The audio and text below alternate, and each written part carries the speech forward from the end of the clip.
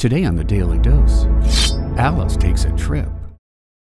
First published in 1865, Lewis Carroll's Alice's Adventures in Wonderland, now commonly shortened to Alice in Wonderland, was first conceived 3 years before publication, when Carroll and the Reverend Robinson Duckworth rode up the headwaters of the River Thames in a boat with 3 young girls, a day which Carroll remembered as the Golden Afternoon.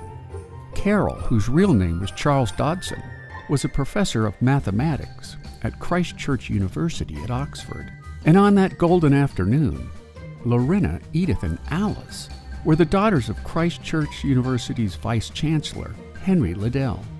The boat ride began at Folly Bridge, Oxford, and ended up 5 miles away in the Oxfordshire village of Godstow.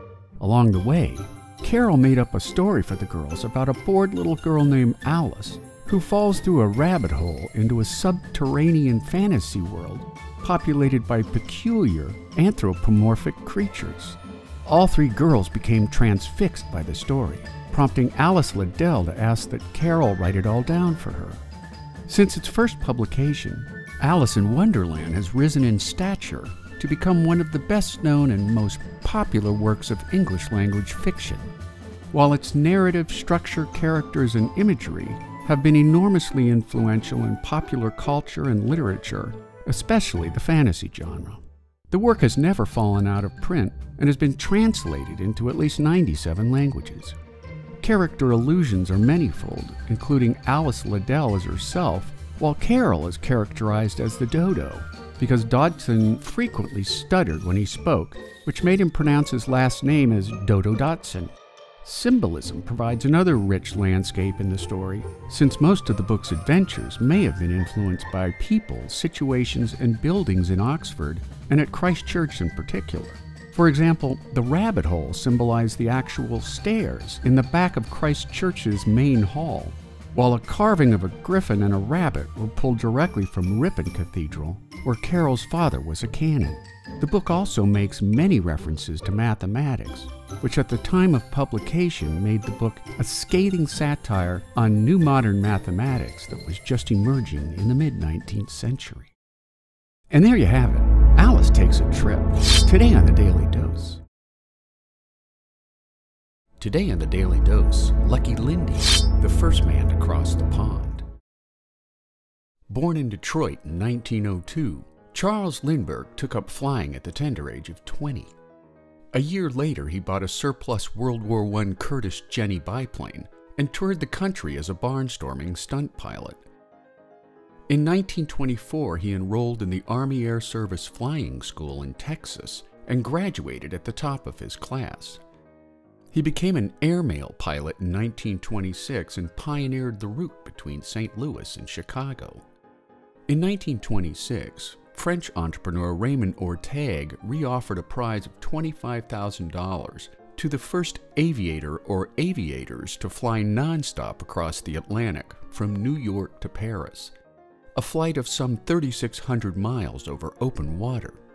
In response, Lindbergh convinced the St. Louis Chamber of Commerce to front the cost of the flight, setting a budget of $15,000 in support of Lindbergh's objective. Ryan Airlines Corporation of San Diego volunteered to build the Spirit of St. Louis, which proved to be little more than a single-engine gas tank with wings. The main fuel tank was placed in front of the cockpit, which cut off Lindbergh's forward vision, other than the addition of a periscope.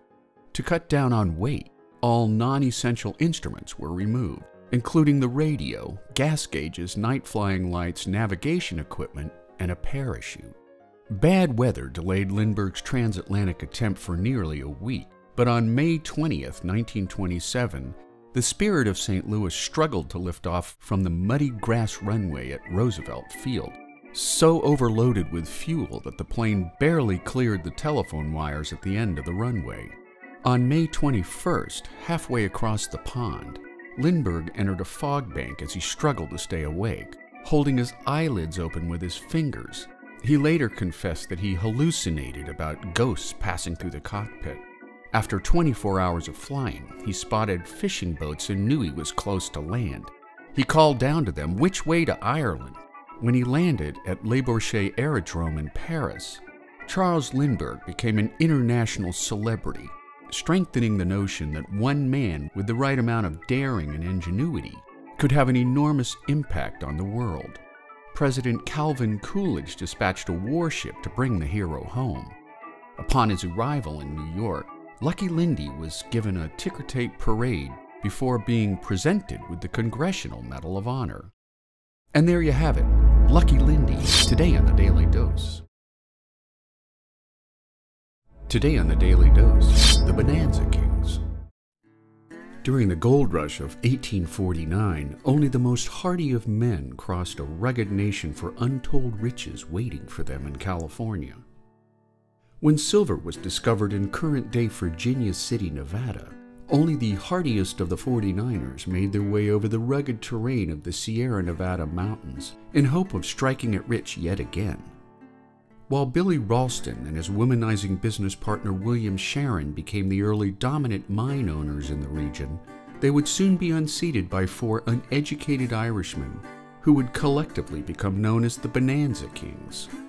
While John Mackey and James Fair worked shoulder to shoulder with their miners, they partnered with San Francisco bartenders James Flood and William O'Brien, who opened their bar by pure chance next to the San Francisco Mining Exchange, where they captured insider knowledge about various silver mines when the traders came in for lunch. James Fair was the best miner of the group, and after the Consolidated Virginia Silver Mine exhausted what was commonly thought to be its last ounce of silver, Fair was convinced that the true motherlode of the Comstock lay much deeper than the Virginia City mine owners had plumbed. While Fair and Mackey started digging deeper in the mine, the bartenders quietly began buying up shares of Con Virginia stock as share prices plummeted from over $1,000 a share to under $50. Once the four Irishmen owned the lion's share of Con Virginia stock, they unearthed the largest single silver strike in world mining history, making the four immigrants some of the wealthiest men in the world. James Fair would go on to become a senator for the state of Nevada, unseating William Sharon as the two spent their millions to vie for power. Fair's wife would later divorce him on grounds of habitual adultery. He died at age 63, igniting a huge public scandal when his will mysteriously disappeared from the county clerk's office before any of the surviving children could read its contents. Soft-spoken and mild-mannered, William O'Brien became known as the Jolly Millionaire, freely confessing that he had neither taste nor talent for making money, prompting him to attribute his puzzling rise to affluence as an act of grasping onto rapidly ascending kites and simply holding on for dear life. After his death at age 52, a veritable conga line of women claimed to be the dead millionaire's wife, clogging the court system as they laid claims on his estate.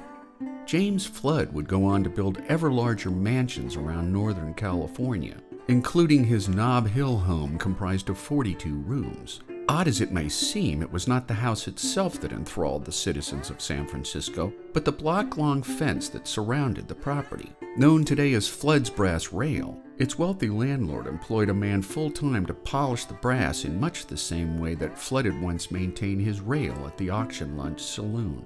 While John Mackey preferred a simple life in San Francisco, his socially climbing wife set up lavish homes in London and Paris. Marie Mackey solidified her entrance into Parisian society by hosting a party for Ulysses S. Grant, while the ex-Civil War general was on his post-war world tour. To further her growing fame, Ludovic Halevi, a popular French novelist, published L'Abbé Constantine, a book about a fabulously rich American woman who tires of her life in Paris and moves to a rural mansion. The book became a mainstay for young Americans learning French, and the main character, Madame Scott, was clearly drawn from that of Marie Mackey. And there you have it, the Bonanza Kings, today on the Daily Dose. Today on the Daily Dose, Muhammad Ali. Born Cassius Clay on January 17, 1942, Muhammad Ali was an American professional boxer, activist, and philanthropist. Nicknamed the Greatest, he was widely regarded as one of the most significant and celebrated sports figures of the 20th century, and one of the greatest boxers of all time. Born and raised in Louisville, Kentucky, Ali began training as an amateur boxer at the tender age of 12. By the time he was 18, he won a gold medal in the light heavyweight division at the 1960 Summer Olympics, turning pro later that year. In 1964, 22-year-old Ali upset the 7-1 favorite Sonny Liston in a fight that stunned the boxing world. Just barely qualifying for the heavyweight division, Ali announced himself to the world as a first-rate trash talker in pre-fight interviews. You want to lose your money, then bet on Sonny. There might be champions, that might be all, ladies and gentlemen. Get up there, get up in the ring. Come here, Cat. I'm the greatest thing that ever lived. I don't have a mark on my face, and I upset Sonny Liston, and I just turned 22 years old. I must be the greatest. I'm pretty. I'm a bad man. I shook up the world. I shook up the world. I shook up the world. You must listen to me. I am the greatest. Don't we rumble? Float like a butterfly and sting like a bee. Ah, rumble, young man, rumble. Hey! That's what we're gonna do. We're gonna.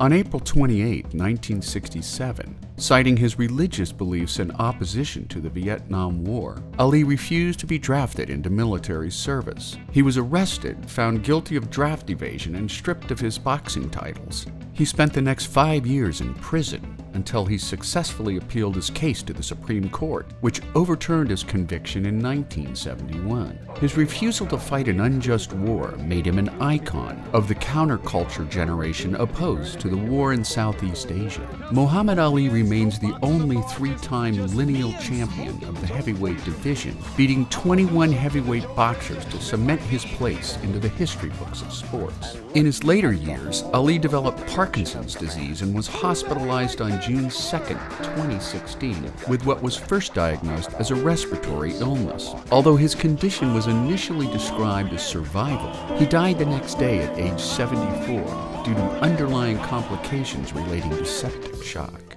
And there you have it, the life and times of Muhammad Ali, today on the Daily Dose. Today on the Daily Dose, Martin Luther King Jr.'s final speech. On Wednesday, April 3, 1968, the community of Memphis, Tennessee spent the day under siege by strong winds and violent thunderstorms. After a bomb threat had delayed his flight from Atlanta, Martin Luther King Jr. and his contemporaries from the Southern Christian Leadership Conference checked in at the Lorraine Hotel in advance of a sanitation workers' rally at the Mason Temple that night, followed by a planned protest march the following Monday. Doc, as he was affectionately known to his colleagues, checked into his usual room at the Lorraine, room 306, with his habitual roommate Ralph Abernathy at his side. Out on the rain-soaked streets, the Memphis police set up a dragnet around the hotel, doing what they could to protect the famed Nobel laureate and civil rights legend from untold threats by white racists intent on silencing MLK's message of nonviolent protest. Barely installed in room 306, 2 officers from the Memphis Sheriff's Department arrived to serve Dr. King with an injunction issued by the Fifth Circuit Court of Tennessee, indicating that next Monday's planned sanitation workers' march had been banned. Combined with the bomb threat, Doc asked Abernathy and Jesse Jackson to stand in for him at the Mason Temple that night, while he turned in early for some much-needed sleep. Hours later, Doc awakened to the sound of his hotel room phone, and when he answered it, Abernathy informed him that the overcapacity crowd at the temple refused to take no for an answer regarding a morale-boosting speech by the civil rights legend. In response, Doc dressed in a suit and cabbed over to the church for what would become his final speech before his life was unjustly ended the following day. What we say to America is be true to what you said on paper.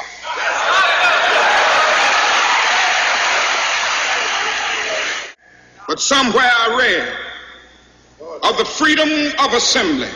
Somewhere I read of the freedom of speech. Somewhere I read of the freedom of press.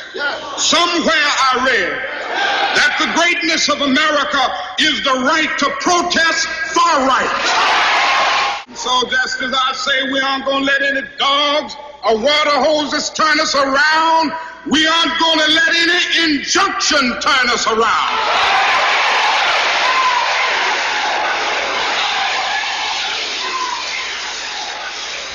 Well, I don't know what will happen now. We've got some difficult days ahead. But it really doesn't matter with me now, because I've been to the mountaintop. I don't mind. Like anybody, I would like to live a long life. Longevity has its place. But I'm not concerned about that now. I just want to do God's will. And He's allowed me to go up to the mountain. And I've looked over and I've seen the promised land. I may not get there with you, but I want you to know tonight that we as a people will get to the promised land.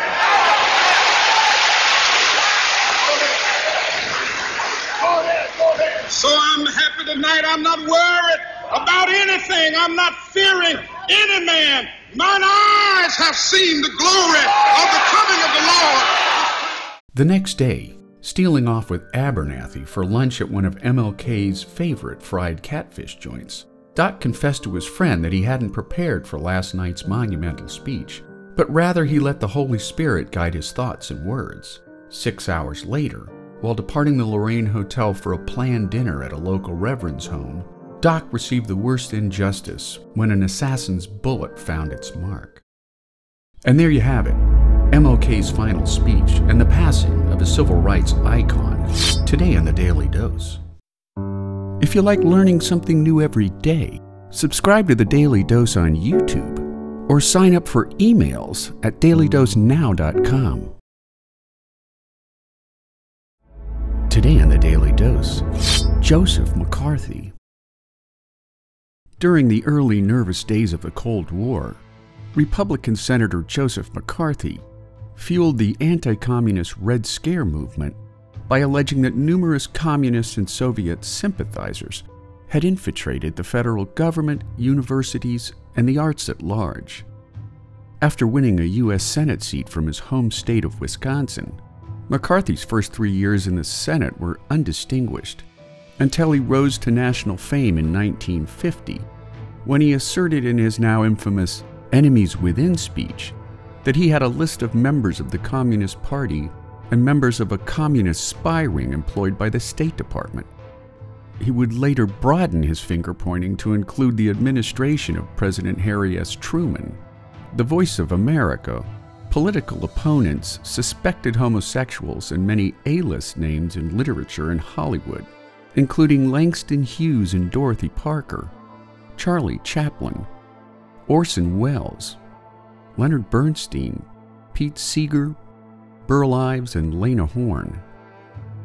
Known as McCarthyism, Joseph McCarthy used his seat on the Senate Permanent Subcommittee on Investigations, where some of McCarthy's most publicized Red Scare accusations took place. His downfall would come in the autumn of 1953, during the 36-day Army McCarthy hearings, when McCarthy's committee began its ill-fated inquiry into the Army Signal Corps laboratory at Fort Monmouth. Broadcasted via the Big Three news networks, public opinion began to see McCarthy as bullying, reckless, and dishonest, while many Republican lawmakers began to see McCarthy as a liability to the party.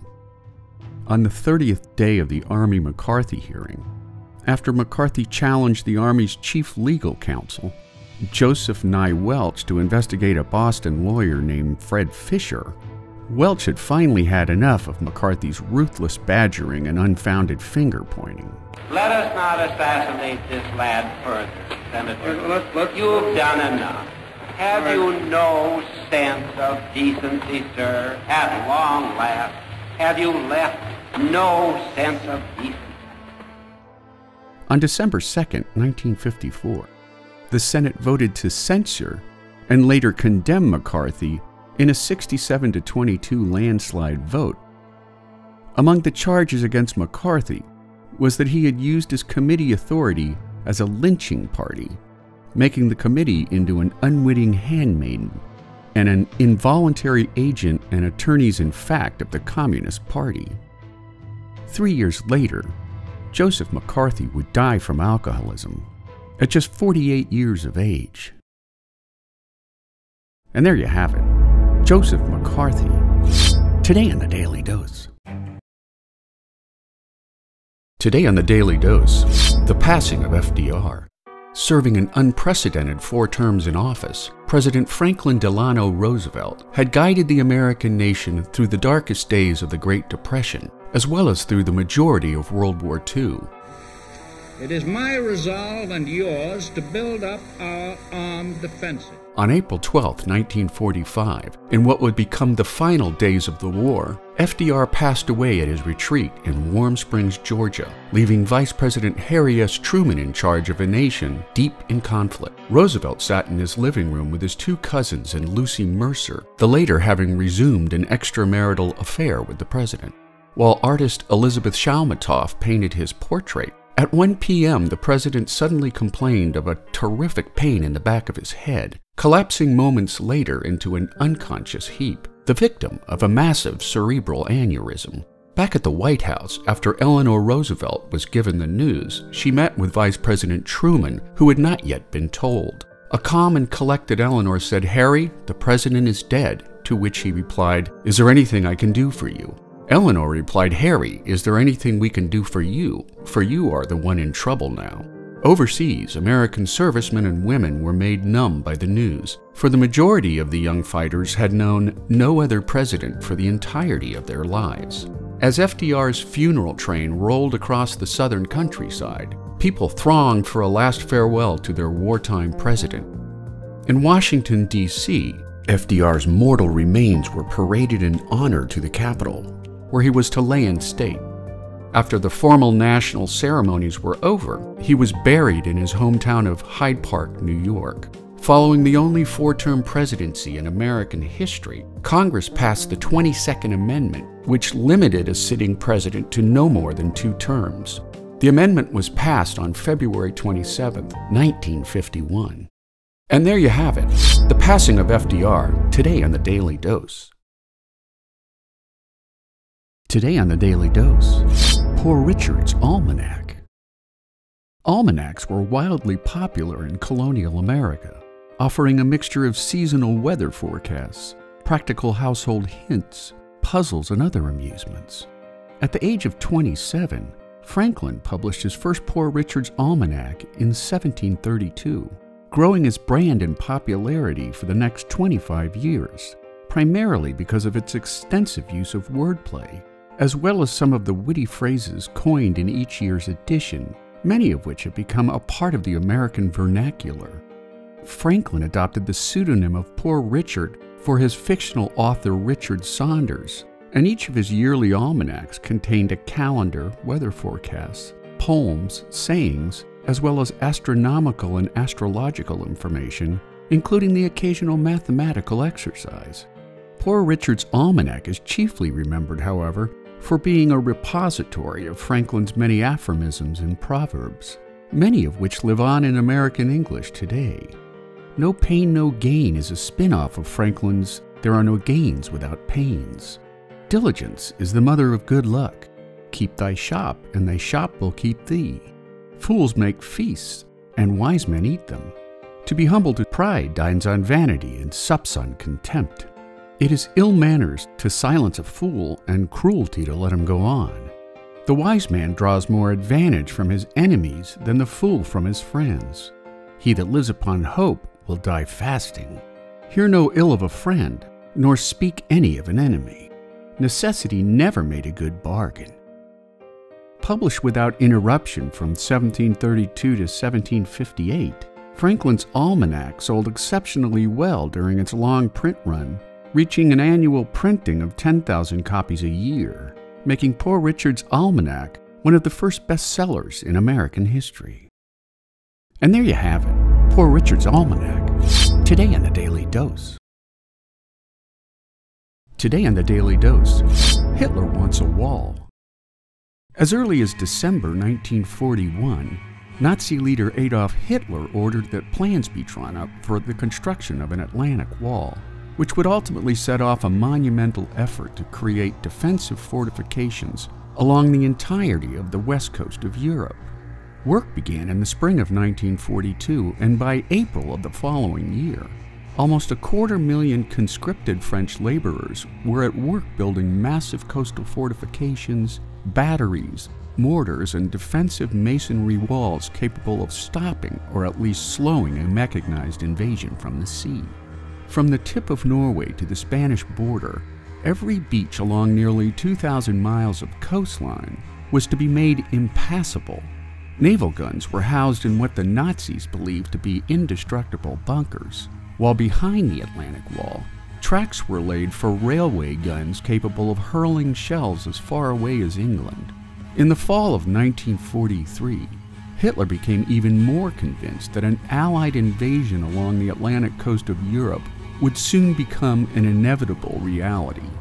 Known as the Desert Fox, Hitler ordered Rommel to undertake an inspection of the Atlantic Wall defenses and to prepare for what Hitler believed would be a decisive engagement between Allied and German forces. Believing also that the invasion would be launched across the Straits of Dover against the Pas-de-Calais region, Hitler ordered this sector to be given priority over other sectors of the Atlantic Wall construction project. But by mid-1944, while fortifications in and around the Pas-de-Calais region were deemed completed, other sectors were far from ready for an impending Allied invasion, particularly in and around Normandy, France. As a result of this defensive frailty, on June 6, 1944, the Allied invasion of Normandy took place at 5 beachheads known as Omaha, Juneau, Utah, Gold, and Sword. Supported by 6,939 naval warships and landing craft, around 156,000 Allied soldiers and paratroopers landed on D-Day, while a total of 1.5 million Allied troops would flood into Europe via the Normandy beachheads by the end of the week. 10,500 Allied troops would be killed, wounded, missing, or made prisoner of war by the end of the first day, while the Germans would suffer a nearly equal number of casualties. 10 months later, Allied troops would storm the Nazi capital of Berlin, ending 6 years of bloodshed that cost the lives of 75 million people. And there you have it. Hitler wants a wall. Today on the Daily Dose. Today on the Daily Dose, Hitler's Olympic Games. For 2 weeks in August 1936, athletes descended upon Berlin for the 11th Olympic Games. Visitors and athletes alike were warmly welcomed, but behind the pomp and pageantry were ominous signs of a Nazi regime gone bad. The swastika was openly displayed on banners around town and at the Olympic Stadium, while the German sense of Aryan supremacy was a hard thing to conceal. After the aggressions displayed by the Germans during World War I, Hitler and his propaganda machine used the Olympics as a way to present a kinder, gentler image to a largely skeptical world. Off the field, the truth about what the Nazis were up to was hard for foreigners to miss. By 1936, Jews and other minorities had been openly stripped of their civil rights and even their citizenship, while Jewish-owned businesses were forced to display the Star of David on their storefronts. History would later reveal that the Nazis had already opened their first concentration camp by the time the Games began. Prior to the start of the Games, debate raged in the U.S. and other participating countries about whether to attend at all. But in the end, 49 nations, including the United States, came to Germany to compete. And at the opening ceremonies, visiting athletes and spectators alike witnessed Aryan athletes follow in the footsteps of ancient Greeks, bringing fire from Mount Olympus in the first ever Olympic torch relay. Popular history remembers Jesse Owens' 4 gold medals, an Olympic first for any athlete, no doubt causing great embarrassment to the Germans' belief in their Aryan supremacy.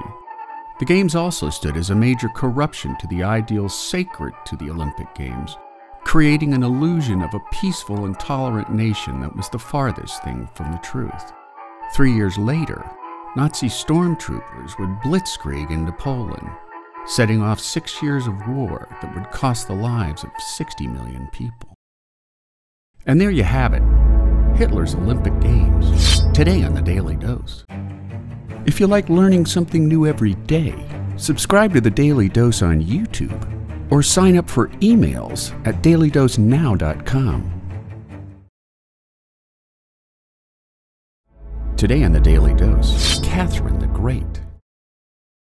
Born Sophie of Anhalt-Zerbst on May 2, 1729, Catherine the Great was Empress of Russia from 1762 until her death in 1796, giving her the distinction as Russia's longest ruling female leader. Coming to power following a coup d'etat that overthrew her husband, Tsar Peter III, under her reign, Russia grew from near third world obscurity to one of the greatest powers in all of Europe. Proving the age-old adage that an angry wife can be detrimental to a husband's health, Catherine's marriage to Tsar Peter III proved to be a raging disaster from the start. When Catherine became pregnant with her second child, Anna, due to various rumors of Catherine's promiscuity, Peter rejected his biological connection to the child, proclaiming that Anna should go to the devil. Catherine wrote in her diary that I used to say to myself that happiness and misery depend on ourselves, and to improve her sense of happiness, she conspired with other political opponents to Tsar Peter, leading to his assassination on July 8, 1762. While his assassins remain unclear, after an autopsy, Peter's official cause of death was labeled a severe attack of hemorrhoidal colic and an apoplexy stroke. Once in power, Catherine aligned herself with noble strongmen and generals alike, rapidly expanding the Russian Empire by conquest and diplomacy. In the south, the Crimean Khaganate was crushed following victories over the Ottoman Empire in the Russo-Turkish Wars, followed by the colonization of the Novorossiya territories along the coast of the Black and Azov Seas. A great admirer of the Enlightenment and Peter the Great, Catherine continued to modernize Russia along Western European standards, including the foundation of the Smolny Institute for Noble Maidens, the first state-funded university-level institution for women in Europe, as well as the Moscow Orphanage for Disadvantaged Children and the Bolshoi Theater. She also established the Hermitage Museum in St. Petersburg, Russia, sending out Soviets or art collectors to acquire famous works of art throughout Europe and the world. Today, the Hermitage represents the second largest art museum in the world, which celebrates its founding each year on December 7th, with ceremonies known as St. Catherine's Day. Today on the Daily Dose, FDR and the New Deal. On March 4, 1933, during the bleakest days of the Great Depression, newly elected President Franklin D. Roosevelt delivered his first inaugural address before 100,000 people on Washington's Capitol Plaza. Let me assert my firm belief that the only thing we have to fear is fear itself. After assuring Americans that he would wage a war against the emergency, the following day, Roosevelt declared a 4-day bank holiday to stop people from withdrawing their money from teetering banks. And on March the 9th, Congress passed Roosevelt's Emergency Banking Act, which reorganized the banks and closed the ones that remained hopelessly insolvent. In his first fireside chat, Roosevelt urged Americans to put their savings back into banks, and by the end of the month, almost 3/4 of all American banks had reopened their doors. During the first 100 days of Roosevelt's first term in office, FDR moved decisively to end prohibition by amendment to the U.S. Constitution, followed by the signing of the Tennessee Valley Authority Act, or TVA, which allowed the federal government to build dams along the Tennessee River for both flood control and the generation of inexpensive hydroelectric power. Simultaneously, Congress passed a bill that paid farmers to fallow their fields in order to end agricultural surpluses and boost food prices. The following month saw the enactment of the National Industrial Recovery Act, which guaranteed workers the right to unionize and negotiate for higher wages and better working conditions. Along with the passage of 12 other major laws, almost every American found something to be pleased about and something to complain about in FDR's robust collection of bills. But it was clear to everyone that FDR was engaging in the sort of direct and vigorous action he had promised in his inaugural address. Despite FDR's efforts to stimulate the economy, the Depression worsened with high unemployment and low wages, obliging Roosevelt to launch a second, more aggressive series of New Deal programs in the spring of 1935. Known as the Second New Deal, he created the Works Progress Administration, or WPA, providing federally funded jobs for the unemployed, which in turn improved the American infrastructure through the construction of post offices, bridges, schools, highways, and parks. Along with additional legislation to protect labor unions, in August of 1935, FDR signed the Social Security Act, which guaranteed pensions for working Americans, as well as unemployment insurance for workers laid off for reasons outside their own conduct or performance. Most historians concur that Roosevelt's New Deal era came to an abrupt end on December 8, 1941, when the United States entered World War II, just one day after the Japanese bombed American naval assets at Pearl Harbor. And there you have it, FDR and the New Deal, today on the Daily Dose. Today on the Daily Dose, the Blue Baby Operation. On November 29, 1944, scores of Johns Hopkins surgeons and medical students crammed into the two-level observation gallery overlooking the Halstead Operating Room Theater. For the next 4.5 hours, they looked on as surgeons performed the first blue baby operation on a tiny and quite sickly 18-month-old named Eileen Saxon, who suffered from a condition known as tetralogy of Fallot, which prevents blood from reaching the lungs for proper reoxygenation. The resultant congenital defect gives a distinctive blue cast to every part of the baby's body, and before the groundbreaking surgery taking place in the OR below, the congenital defect always resulted in death. The assembled team in the OR included lead surgeon Alfred Blaylock, a 1922 Johns Hopkins School of Medicine graduate, Blaylock's indispensable technician Vivian Thomas, chief surgical resident William Longmire, and 24-year-old surgical intern Denton Cooley, who would later go on to become one of the world's premier cardiac surgeons.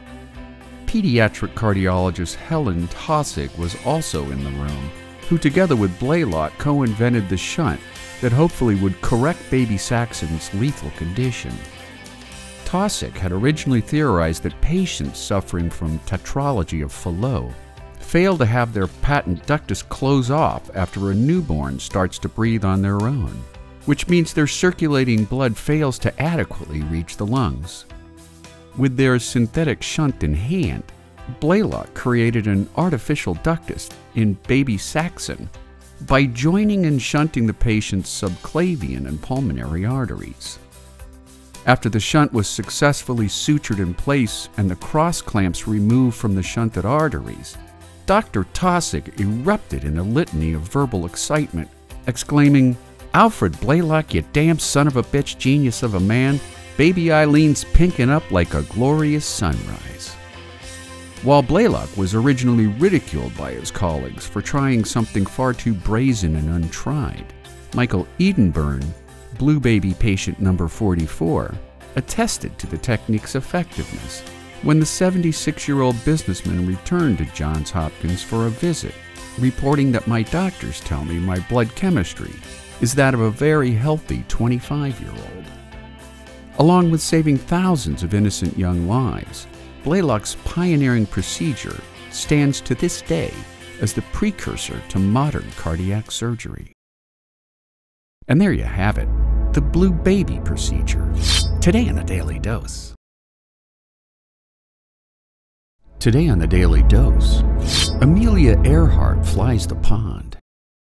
Born into a wealthy family in Atchison, Kansas, on July 24, 1897, Amelia Earhart developed a passion for adventure at an early age, steadily gaining flying experience from her 20s onward until her disappearance in 1937 during a Pacific Ocean flight from Lae, New Guinea to Howland Island. Nicknamed Lady Lindy after Charles Lindbergh's 1927 solo flight across the Atlantic, the following year, Earhart became the first woman to fly the Atlantic with pilot Wilmer Stoltz and co-pilot and flight mechanic Lewis Gordon, departing from Trepassey Harbor, Newfoundland, in a Fokker F-7B, landing near Buryport, South Wales, 20 hours and 40 minutes later. Since most of the flight was on instruments and Earhart had no training yet for that type of flying, when asked by a reporter if she helped fly the plane, she answered, "Stoltz did all the flying, had to. I was just baggage, like a sack of potatoes. Maybe someday I'll try it alone." She did just that 5 years to the day after Lucky Lindy's flight across the pond, flying from Newfoundland to Ireland in just under 15 hours. On the morning of May 20th, 1932, 34-year-old Earhart set off from Harbor Grace with a copy of the Telegraph Journal newspaper given to her by a reporter to confirm the date of her flight in a Lockheed Vega 5B. After contending with strong northerly winds, icy conditions, and mechanical problems, Earhart landed in a pasture in Culmore, Northern Ireland. The landing was witnessed by Cecil King and T. Sawyers, and when a farmhand asked, "Have you flown far?" Earhart replied, "From America." And there you have it. Amelia Earhart flies the pond. Today on the Daily Dose. Today on the Daily Dose, King Henry VIII of England. Considered by many historians to be one of the most charismatic and important rulers to ever sit on the English throne, Henry VIII is best known for his 6 marriages and numerous mistresses, including what would become a now infamous expulsion of the Holy Roman Catholic Church from England. After Pope Clement VII refused to annul Henry's first marriage to Catherine of Aragon, Henry separated the Church of England from papal authority, installing himself as the supreme head of the Church of England, while dissolving all convents and monasteries on English soil. Known for his radical changes to the English Constitution, Henry was most noted for ushering in the concept of the divine right of kings, a doctrine maintaining that kings derive their authority not from their subjects, but from the direct hand of God.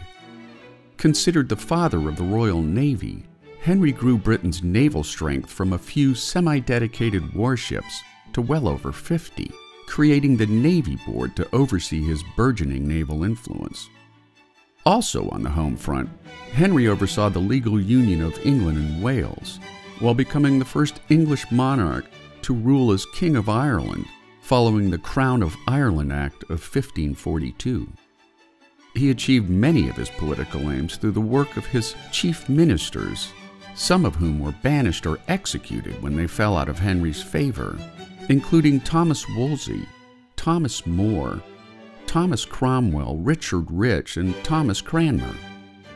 Known for his extravagant spending, Henry used the proceeds from the dissolution of convents and monasteries and money formerly paid to Rome to fuel his excessive lifestyle. Like many immoderate spenders, Henry was continuously on the brink of financial ruin, compounded by numerous and largely unsuccessful wars against King Francis I of France, Holy Roman Emperor Charles V, King James V of Scotland, and the Scottish Regency under the Earl of Arran and Mary of Guise. Characterized in his later years as lustful, egotistical, paranoid, and tyrannical, Henry VIII died on January 28, 1547, after 6 contentious marriages, including Catherine of Aragon, Anne Boleyn, Jane Seymour, Anne of Cleves, and Catherine Howard, not to mention a veritable conga line of mistresses along the way. And there you have it. Henry VIII executes ex-wives and chief councilmen. Today in the Daily Dose. Get your nerd on with the Daily Dose and learn something new every day. Subscribe to the Daily Dose on YouTube or sign up for emails at dailydosenow.com. Today on the Daily Dose, Thomas Edison sees the light. Thomas Edison was hardly the first to develop an incandescent light bulb, which was originally patented in England in 1841 by Frederick de Molin. In the ensuing 4 decades, however, a steady succession of inventors failed to produce a safe, bright, affordable bulb that could stay lit for more than a few minutes at a time. When 31-year-old Thomas Edison threw himself into the challenge of developing a commercially viable, durable light bulb, the serial inventor sought to develop not only a working bulb, but an entire lighting grid powered by a dedicated generator. Well funded by the Edison Electric Light Company, Edison set to work inside his laboratory on his 34-acre research and development facility at Menlo Park, New Jersey. Together with a couple dozen young research assistants, the team succeeded in creating a vacuum tube with less than a 1/1,000,000th concentration of air, which embodied the required conditions for a platinum filament to light successfully without catching fire.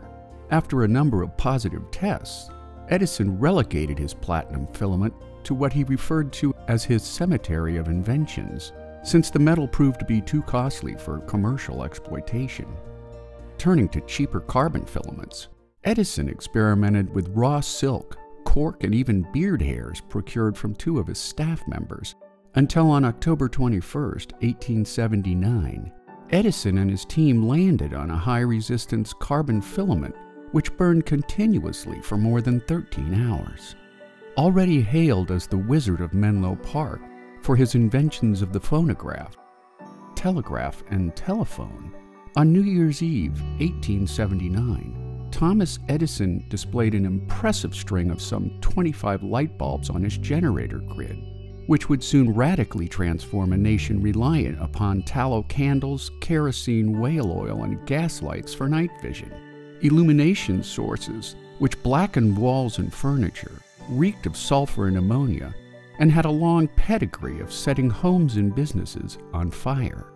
Of the visitors in attendance at Edison's New Year's Eve reveal, the only disappointed guests were the crestfallen representatives from the Brooklyn Gaslight Company, who, like everyone else in attendance, had just witnessed the dawn of the future.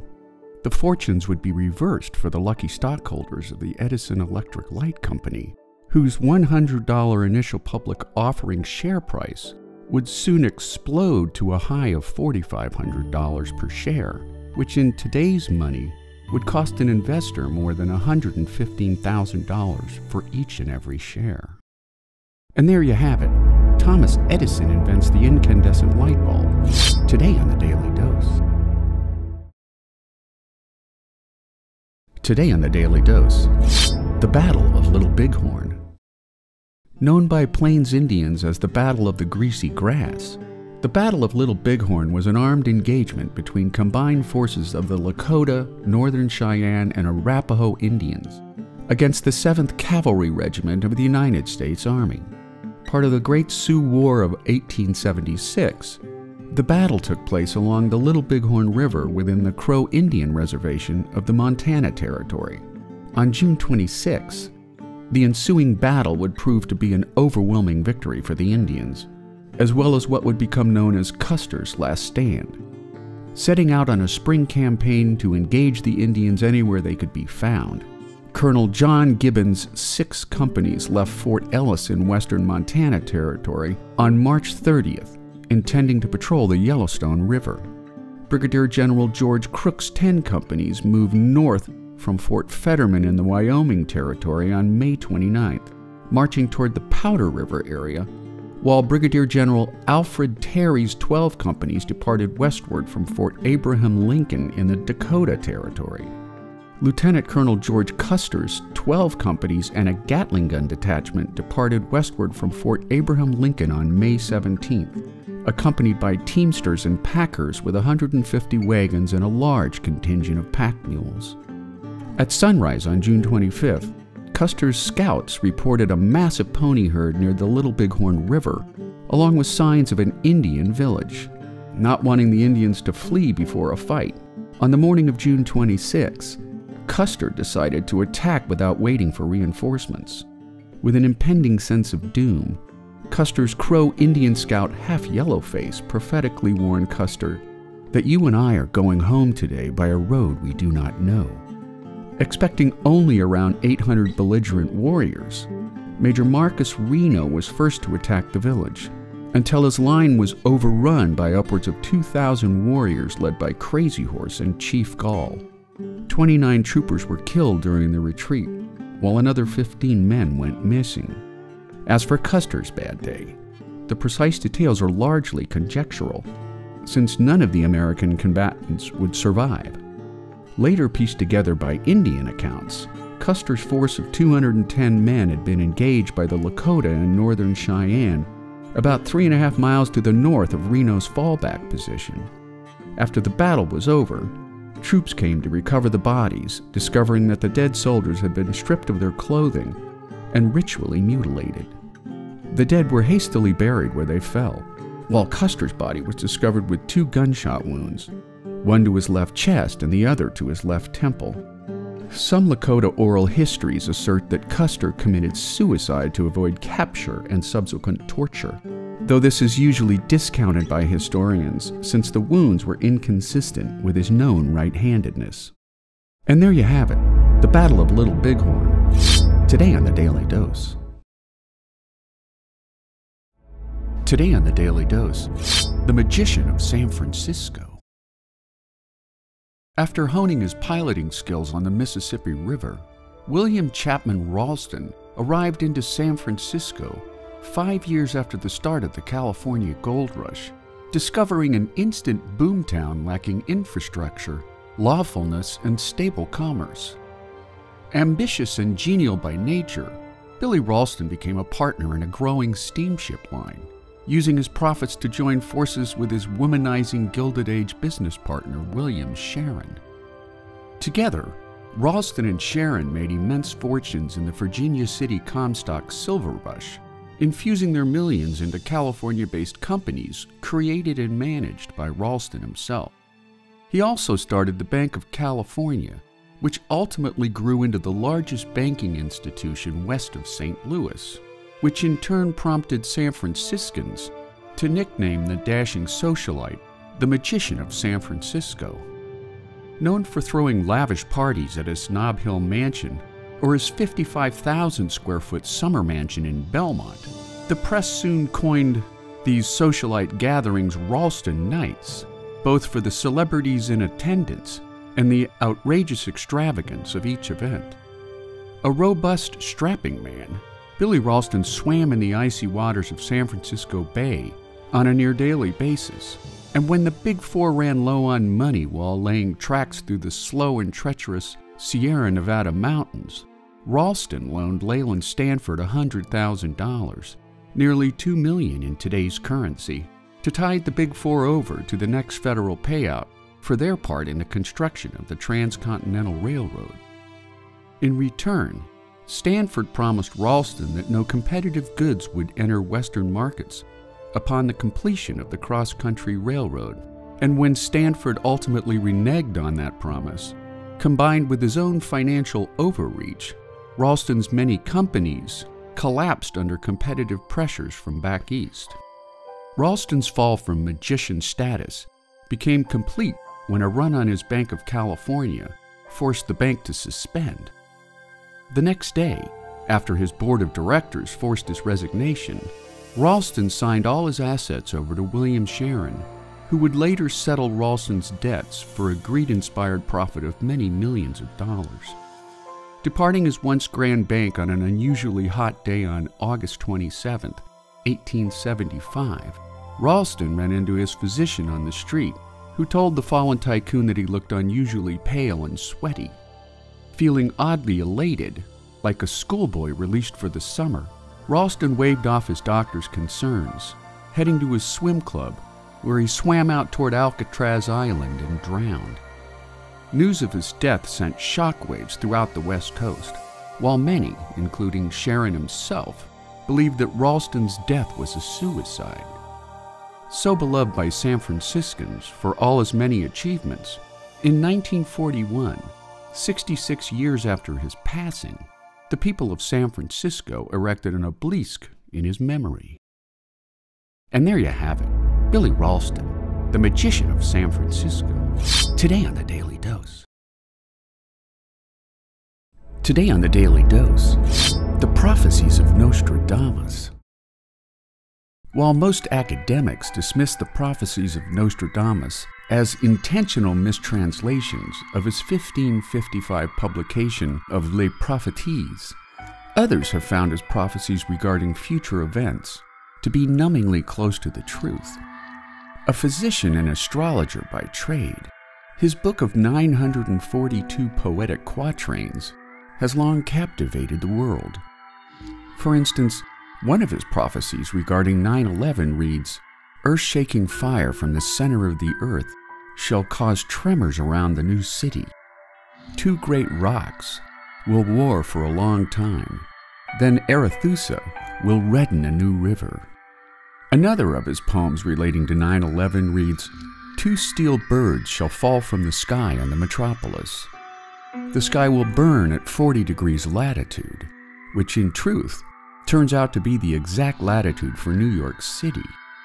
Among Nostradamus' most talked about prophecies include the Great London Fire of 1666, the French Revolution, the rise of both Napoleon Bonaparte and later Adolf Hitler, the Apollo moon landings, and the Space Shuttle Challenger disaster.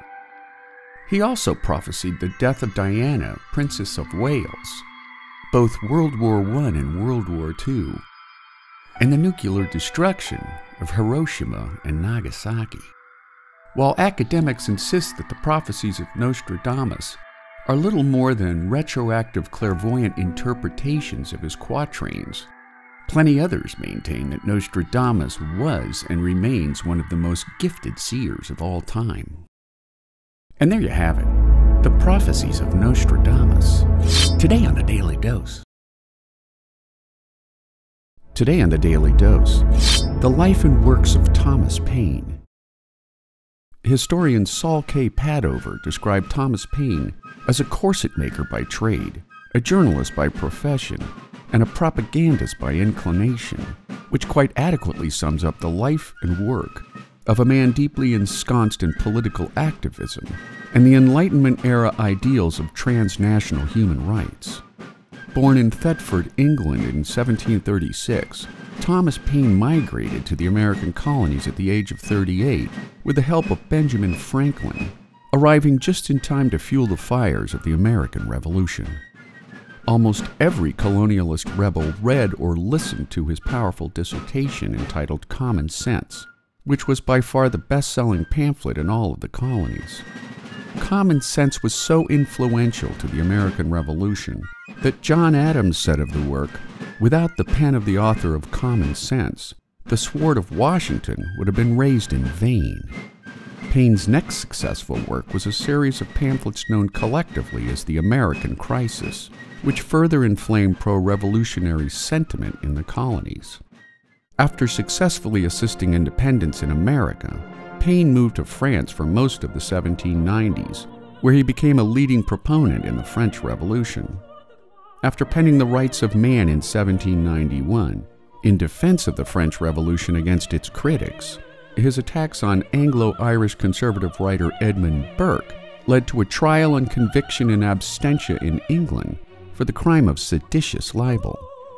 Worried by the possibility that the French Revolution might well spread into England, the British government of William Pitt the Younger attempted to suppress Paine's philosophies, which advocated the right of citizens to overthrow their governments. In 1792, England issued a writ for his arrest, which forced Paine to flee to France permanently in September of that same year. Despite his inability to speak the French language, he was quickly elected to the French National Convention. Deemed an enemy of France by the ruling authorities in the country, the Montagnard, led by Maximilien Robespierre. In December of 1793, Paine was arrested and taken to Luxembourg prison in Paris, where he continued to write The Age of Reason, which challenged institutionalized Christian dogma and the legitimacy of the Bible. After future U.S. President James Monroe used his diplomatic connections to secure Paine's release from prison, Paine published Agrarian Justice in 1797, which challenged the origins and legitimacy of property rights and introduced the concept of a guaranteed minimum income through a one-time inheritance tax on landowners. He returned to the U.S. in 1802, and upon his death 7 years later, only 6 people attended his funeral due to his staunch ridicule of the Christian faith. And there you have it, the life and works of Thomas Paine, today on A Daily Dose. If you like learning something new every day, subscribe to The Daily Dose on YouTube, or sign up for emails at dailydosenow.com. Today on The Daily Dose, Mr. Gorbachev, tear down this wall. After years of economic decline and a rising awareness by average Joe Russians that the Soviet political elites ate caviar in their dakas, while average Joe stood hungry in food lines, the Soviet Union's ironclad grip over her citizens began to crumble by the late 1980s. Fully aware of the failing state of the Soviet economy, in 1985, General Secretary Mikhail Gorbachev began to usher in reforms that would move his nation from strict Marxist-Leninist communism to social democracy. Sensing change in the Soviets' core ideology after 40 years of budget-draining Cold War, U.S. President Ronald Reagan called out Gorbachev during a 1987 speech near the Berlin Wall that divided communist East Berlin from democratic West Berlin. Behind me stands a wall that encircles the free sectors of this city, part of a vast system of barriers that divides the entire continent of Europe. General Secretary Gorbachev, if you seek peace, if you seek prosperity for the Soviet Union and Eastern Europe, if you seek liberalization, come here to this gate. Mr. Gorbachev, open this gate.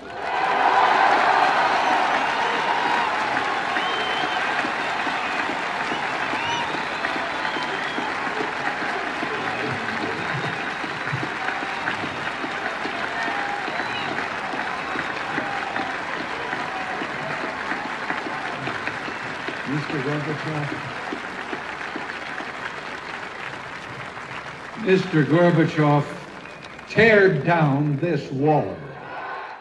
2 years later, on the 9th of November 1987, East German politician Günther Schabowski inadvertently triggered the fall of the Berlin Wall when at a live press conference he read a draft bill just passed by the East German government which eased restrictions on the rights of citizens to immigrate to the West.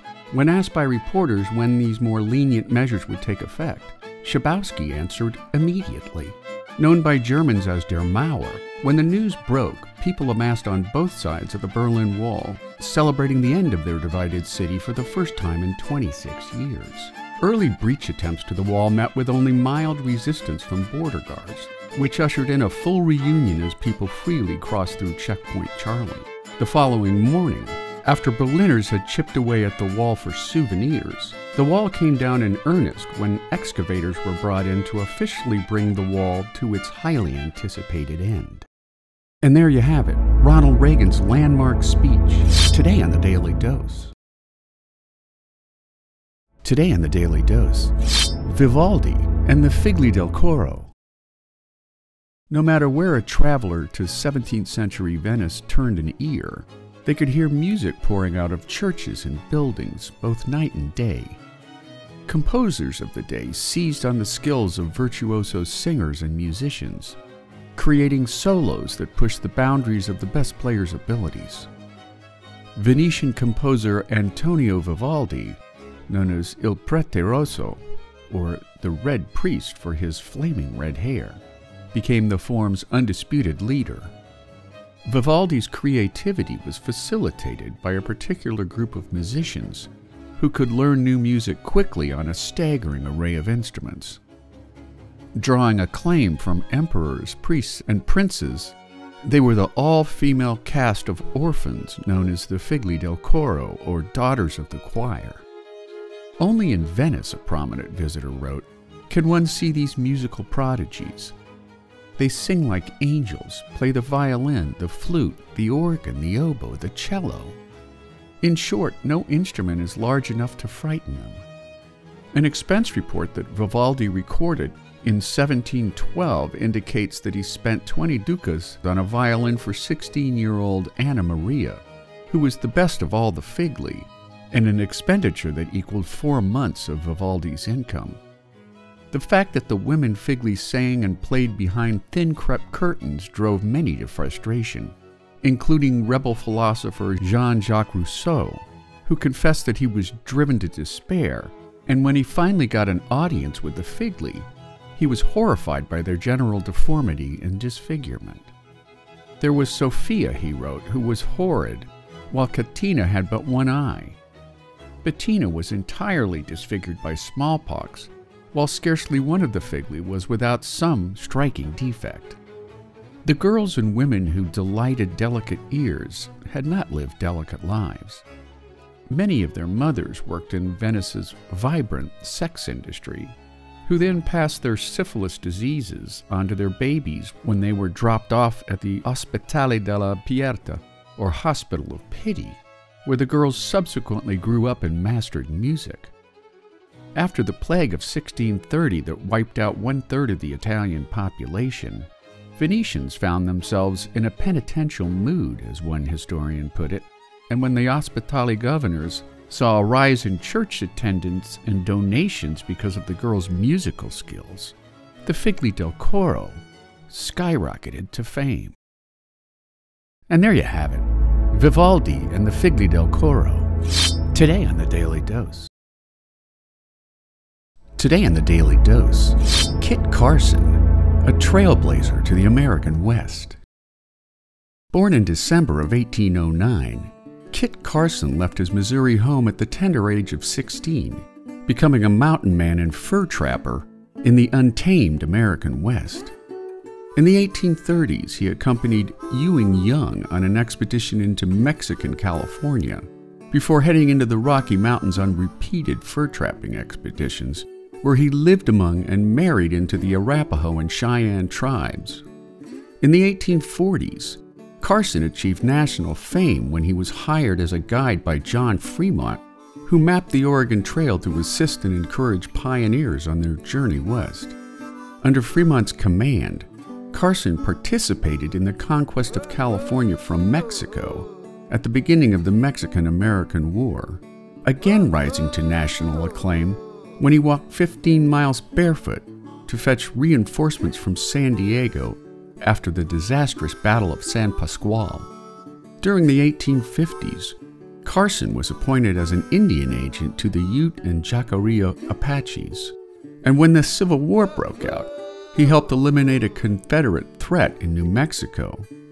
Carson also led forces during the Indian Wars, suppressing the Navajo, Mescalero Apache, Kiowa, and Comanche tribes by destroying their food sources.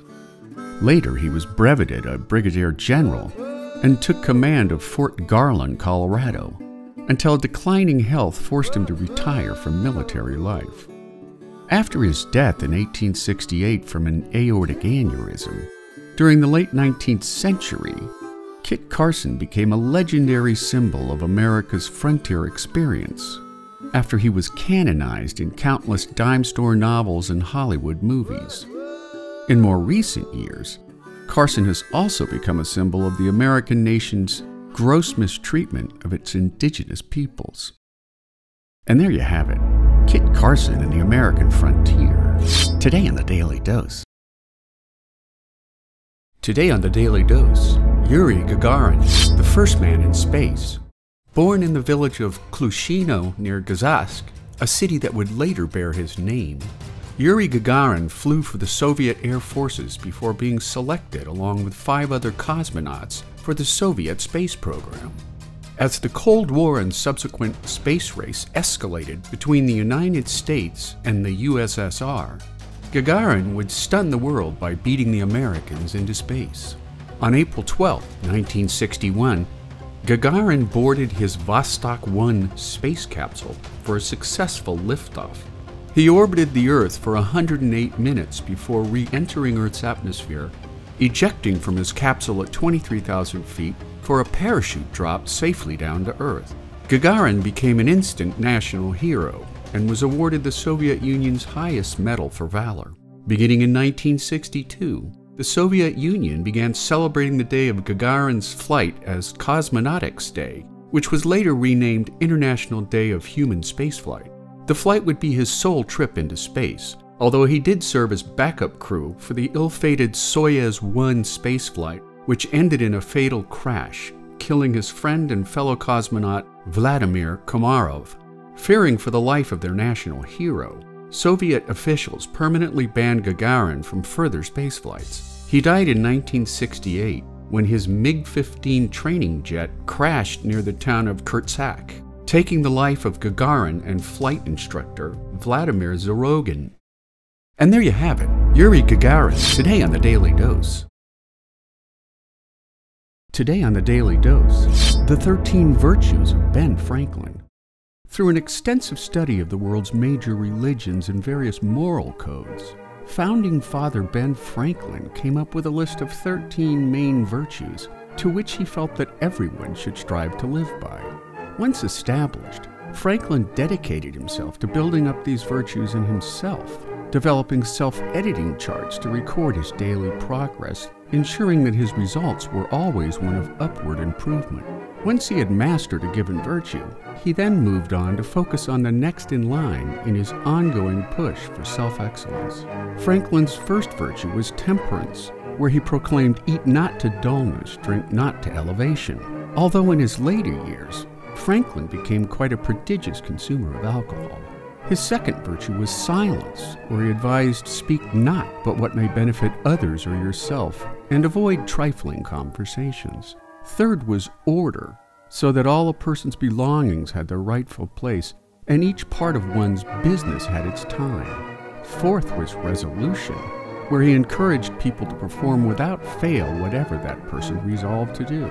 Fifth was frugality, which suggested that a person should make no expense but to do good to others, while six was industry, where people should lose no time and always be employed in something useful.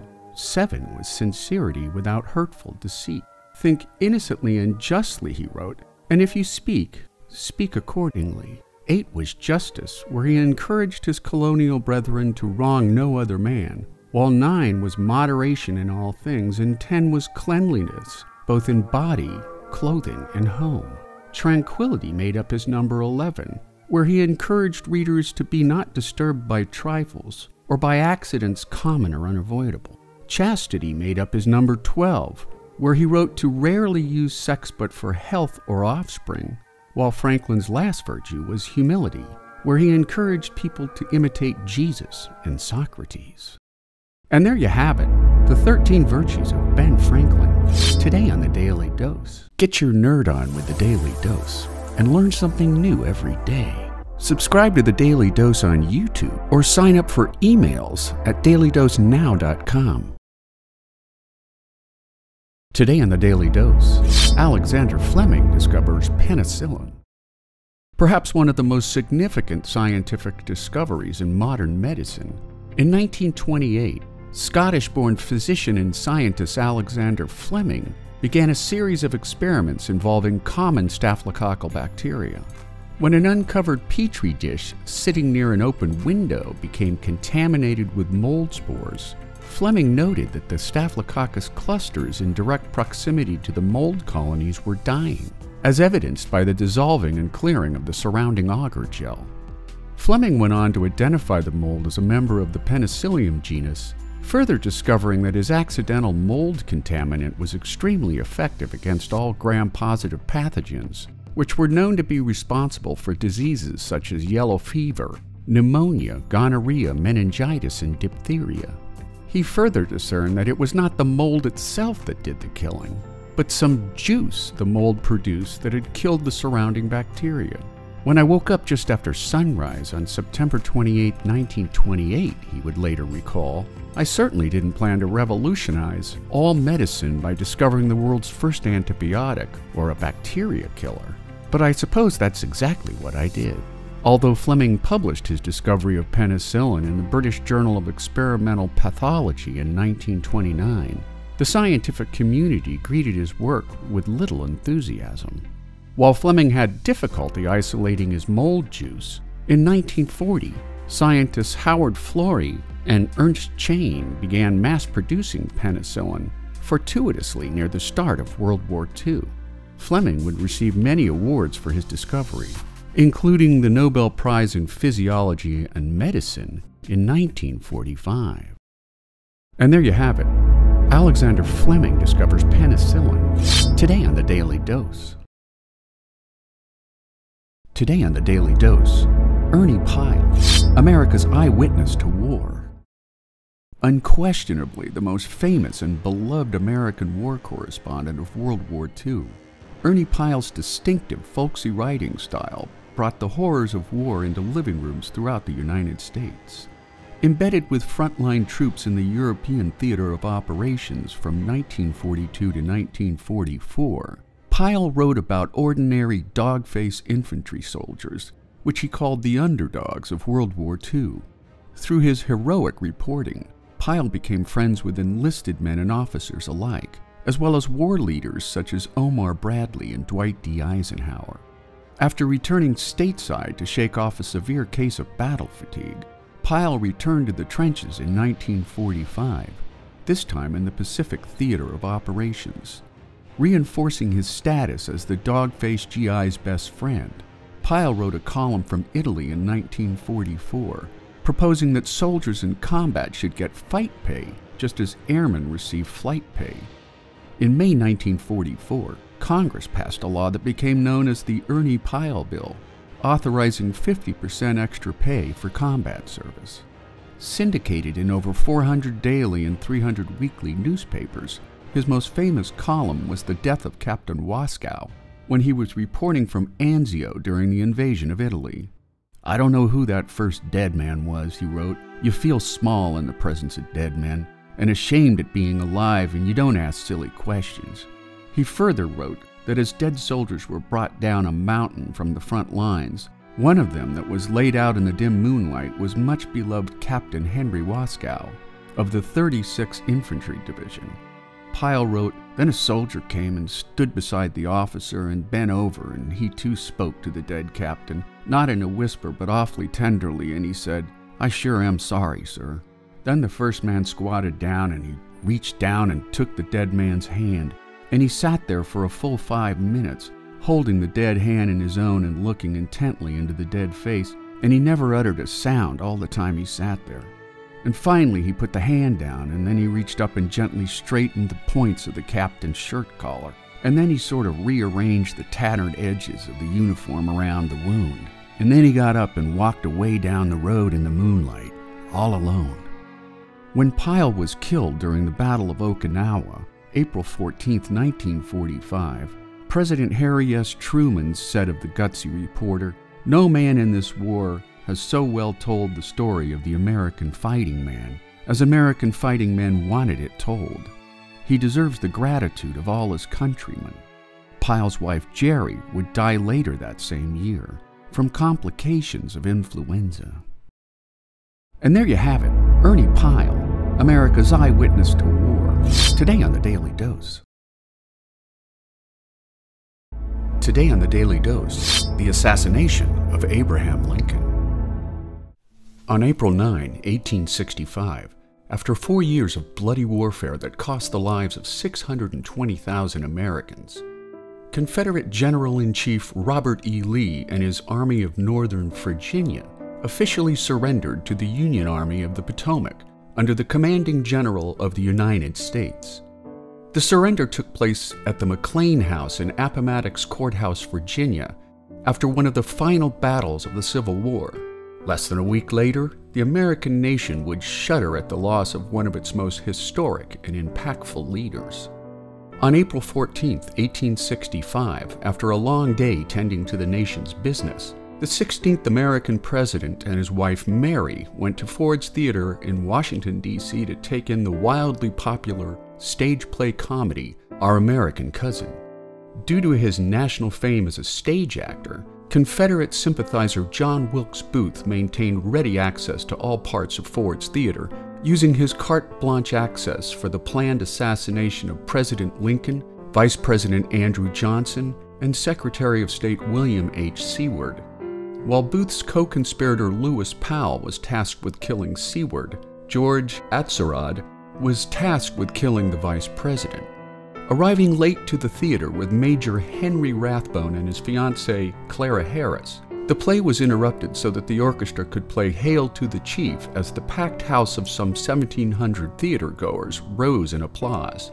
As the play resumed, Booth, who knew the play by heart, entered the Lincoln skybox from behind, timing his lone shot to coincide with one of the funniest lines of the play. As laughter pealed throughout the theater, Booth approached the president and shot him in the back of the head with a 6-inch single-shot Derringer. The bullet entered Lincoln's skull behind his left ear, passed through his brain, and came to rest near the front of his skull, fracturing both his orbital plates. Major Rathbone jumped from his seat and struggled with Booth, who dropped his Derringer and drew a knife, stabbing Rathbone in his left forearm. Rathbone again grabbed at Booth just as the assassin jumped from the skybox to the stage. A 12-foot drop, but not before one of his spurs became entangled with the Treasury flag decorating the Lincoln skybox. Booth's fall to the stage was a painful one, landing him awkwardly on his left foot, but as he began to cross the stage, many in the audience thought he was part of the play and began to laugh. Before Booth fled into the night, most eyewitness accounts indicate that Booth held up his bloody knife and yelled "Sic semper tyrannis," which is Latin for "thus always to tyrants." With the help of 3 doctors in attendance that night, the comatose president was moved across the street to a first-floor bedroom in Taylor William Peterson's house. More physicians arrived to offer aid, but the 16th President of the United States left this earth the following day at 7:22 in the morning. Lincoln's death was mourned around the world. Hundreds of thousands attended his funeral procession through the streets of Washington, D.C. on April 19th, followed by a 1,700-mile train ride procession from New York to Lincoln's hometown of Springfield, Illinois, often passing trackside tributes in the form of bands, bonfires, and hymn singing. The hunt for the conspirators quickly became the largest in U.S. history, involving thousands of federal troops and countless civilians. Booth was cornered by the 16th New York Cavalry while the assassin was sleeping in a barn in Virginia. A lone soldier snuck up behind him and shot Booth in the back of the head, a just reprisal for what the assassin had done to the President of the United States. Many of Booth's co-conspirators were freed after lengthy trials, while Mary Surratt, Lewis Powell, David Harold, and George Atzerodt were hanged by the neck on June 30th, 1865. And there you have it, the assassination of Abraham Lincoln, today on the Daily Dose. Today on the Daily Dose, the assassination of President McKinley. Elected president in 1896 against Democratic rival William Jennings Bryan, William McKinley successfully led the nation back to prosperity after the Panic of 1893, as well as leading the military to victory in the Spanish-American War, which saw the Spanish colonies of Puerto Rico and the Philippines handed over to the United States. Re-elected handily in a rematch against Bryan in 1900, McKinley was poised for another 4 years of high popularity, along with his second-term vice president, Theodore Roosevelt. Despite the assassinations of Abraham Lincoln in 1865 and James Garfield in 1881, McKinley frequently chose to sideline his security detail so that the president could mingle with the American people any chance he could get. During a long trip scheduled for the months following his second inauguration, McKinley scheduled major speeches intending to promote his plan for more protective tariffs on foreign goods, culminating with a speech at the Pan American Exposition in Buffalo, New York. When McKinley's wife Ida became gravely ill on a cross-country train trip, McKinley postponed his visit to the exposition, finally making his way to Buffalo on September 5, 1901. On September 5th, while McKinley and his wife disembarked their private car at the Buffalo train station, anarchist George Chogas made his first secretive attempt on the president's life, but finding McKinley too well guarded, he dropped back for a second attempt on September 6. An immigrant from Poland, Chogas regarded McKinley as a symbol of wealth and oppression over the working man, and when McKinley reached to shake Chogas's hand in the reception line at the exposition, Chogas shot the president twice in the abdomen with a concealed pistol he kept wrapped in a linen napkin. In the days following his injuries, McKinley appeared to be recovering. However, he died of gangrene on September 14th, making him the third sitting American president to lose his life to an assassin's bullet. After Chogas was executed by means of electrocution, in 1906, Congress passed legislation designating the Secret Service as the agency in charge of all future presidential security. And there you have it, the assassination of President McKinley. Today on the Daily Dose. Today on the Daily Dose, Virginia Woolf's seminal novel, Orlando. First published in October 1928, Virginia Woolf's Orlando is a high-spirited romp inspired by the tumultuous family history of the aristocratic poet, novelist, and Woolf's lesbian lover, Vita Sackville West. The book follows the adventures of a poet who changes sex from a man to a woman and lives for centuries without aging, along the way meeting key figures in English literary history. Since its publication, the book has become a feminist mainstay and has been extensively written about by scholars of women's writing and transgender studies. A member of the artistic and intellectual guild known as the Bloomsbury Group, which included fiction writer E.M. Forster and economist John Maynard Keynes, the group's combined works profoundly influenced literature, aesthetics, criticism, and economics, as well as modern attitudes toward feminism, pacifism, and sexuality. In Woolf's novel specifically, the work also satirized British culture in the sense that inversion, as lesbianism was then called, was allowed only as a fictional allegory, but never touched upon in British society if inversion was deemed real. Woolf also intended the novel as compensation for the sense of loss often felt by Sackville West when she lost her childhood home to a male cousin, simply because he was male and she was female. Scholars have further argued that the novel is about the impossibility of representing the female experience in its entirety, particularly when the observing comes from the eyes and thinking of a male perspective. And there you have it, Virginia Woolf's seminal work, Orlando. Today on the Daily Dose. Get your nerd on with the Daily Dose and learn something new every day. Subscribe to the Daily Dose on YouTube or sign up for emails at dailydosenow.com. Today on the Daily Dose, Alan Shepard, the first American in space. A graduate of the Naval Academy at Annapolis, Alan Shepard saw action in the Navy during World War II, becoming a naval aviator in 1946 and a test pilot in 1950. Selected as one of the original Mercury 7 astronauts in 1959, Shepard proved to be the definition of the right stuff when he piloted his Mercury Redstone 3 rocket into space on May 5, 1961. Before ascending up to the capsule, Shepard paused to admire his massive rocket, later recalling that he suddenly realized he would never see the beast again. Flight delays rolled on for more than 4 hours until he finally asked for a bathroom break. Denied by the flight director, Shepard was encouraged by ground personnel to simply let it go.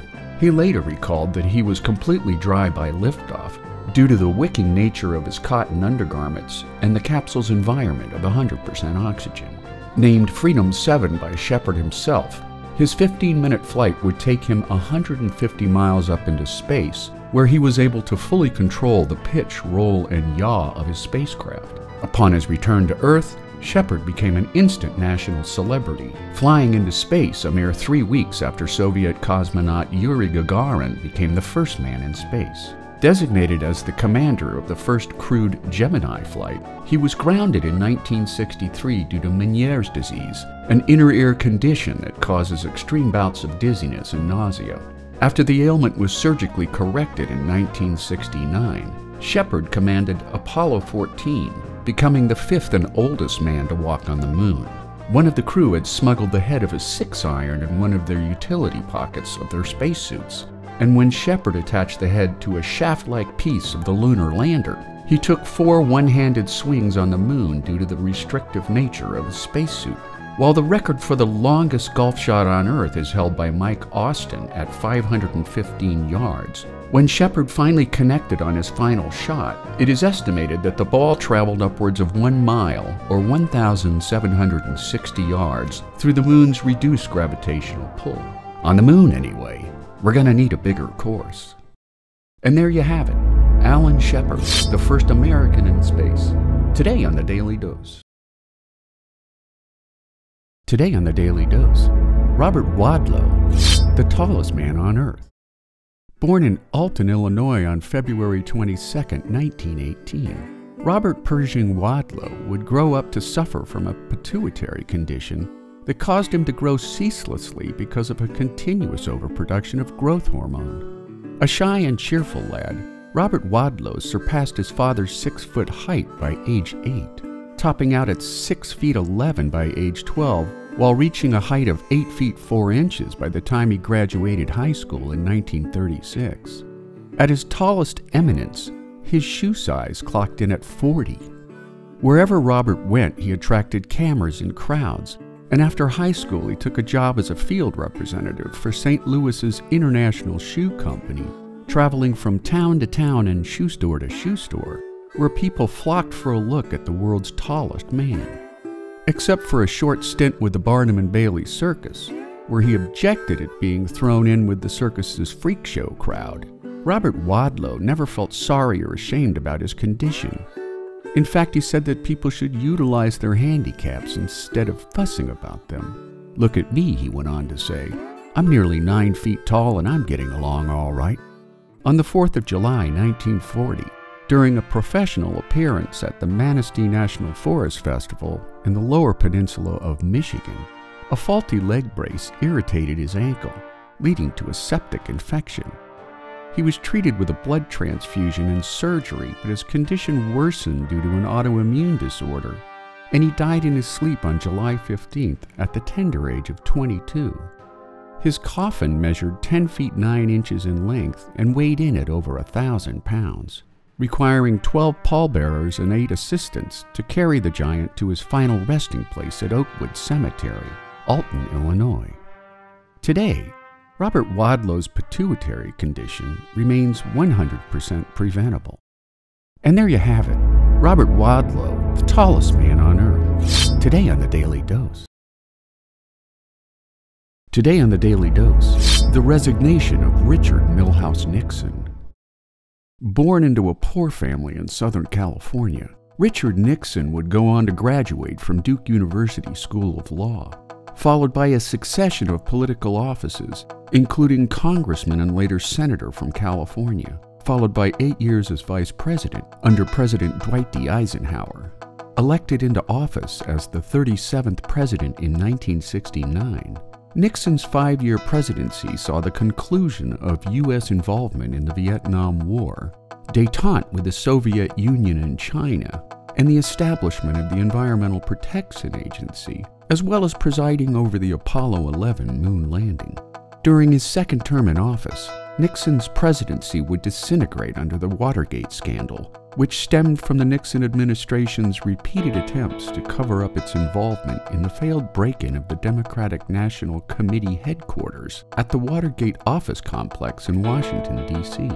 After the 5 break-in perpetrators were arrested, 2 reporters from the Washington Post and the U.S. Justice Department connected the cash found on the men at the time of the break-in to Nixon's re-election campaign committee, a clear violation of campaign funding law. During his resultant impeachment hearings in the House of Representatives, the U.S. Supreme Court ruled that Nixon was mandated to release his Oval Office tapes to government investigators. which would later reveal Nixon's direct attempts to cover up activities that took place after the Watergate break-in, while attempting to use federal officials to derail the investigation against him. On August 9, 1974, in the face of almost certain impeachment and removal from office, Richard Nixon became the only sitting president to resign from office. We leave proud of the people who have stood by us and worked for us and served this country. We want you to be proud of what you've done. We want you to continue to serve in government if that is your wish. Always give your best. Never get discouraged. Never be petty. Always remember, others may hate you. But those who hate you don't win unless you hate them. And then you destroy yourself. Just think how much you're going to be missing. You don't have Nixon to kick around anymore. And there you have it, the resignation of Richard Milhous Nixon, today on the Daily Dose. Today on the Daily Dose, the expensive flight of the Spruce Goose. During World War II, German U-boats wreaked havoc on Allied convoys as they ferried men and war material into the battlegrounds of Europe. As a result of these heavy losses, the U.S. government signed a contract with Hughes Aircraft Company to build a massive float plane that could carry 750 troops or two 30-ton M4 Sherman tanks over the Atlantic. The man contracted by the U.S. Department of Defense to design and build the H-4 Hercules was a larger-than-life figure named Howard Hughes, who was a pilot, plane maker, and film producer. While the contract was signed in November 1942, it wasn't until 1944 before construction began, almost a year after the U-boat threat had been largely eradicated and the plane no longer needed. Built entirely of wood due to wartime shortages of aluminum, Washington finally had enough and canceled the project, but Hughes's vigorous lobbying campaign reached an agreement with lawmakers that one airplane could be completed. 2 years later, parts of the massive plane were moved to an assembly site near Long Beach Harbor, where more delays in final assembly caused more rumblings in Washington. After the construction project had swallowed vast sums of public money, nearly $350 million in today's currency, Hughes was summoned to a Senate committee investigating the project. Its chairman, Senator Owen Brewster, was on an immediate warpath. My answer is I don't remember. Now, the man is taking I'll it down ask there. you Let's again. ask him. What? Will you bring Mr. Mars in at the 2 o'clock session? No, I don't think I will. Will you try to bring him in? Oh, I don't think I'll try. I've put the sweat of my life into this thing. I have my reputation rolled up in it. And I have stated several times that if it's a failure, I'll probably leave this country and never come back, and I mean it.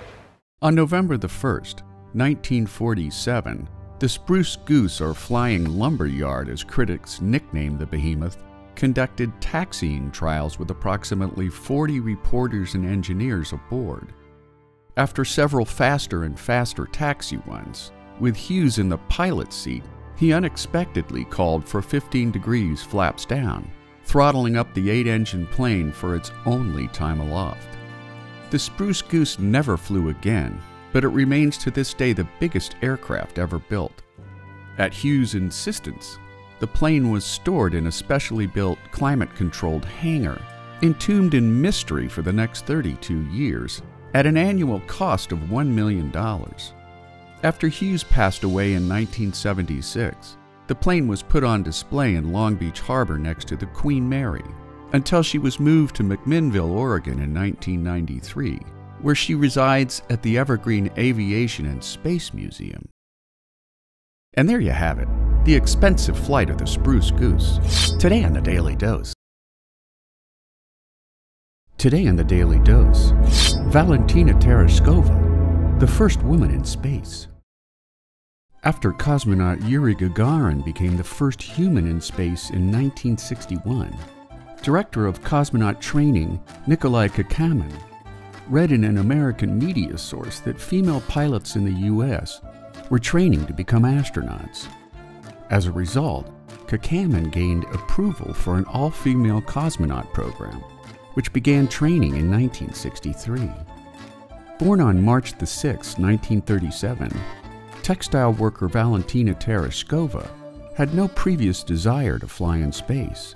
However, her love of skydiving made her an excellent candidate for the Soviet space program.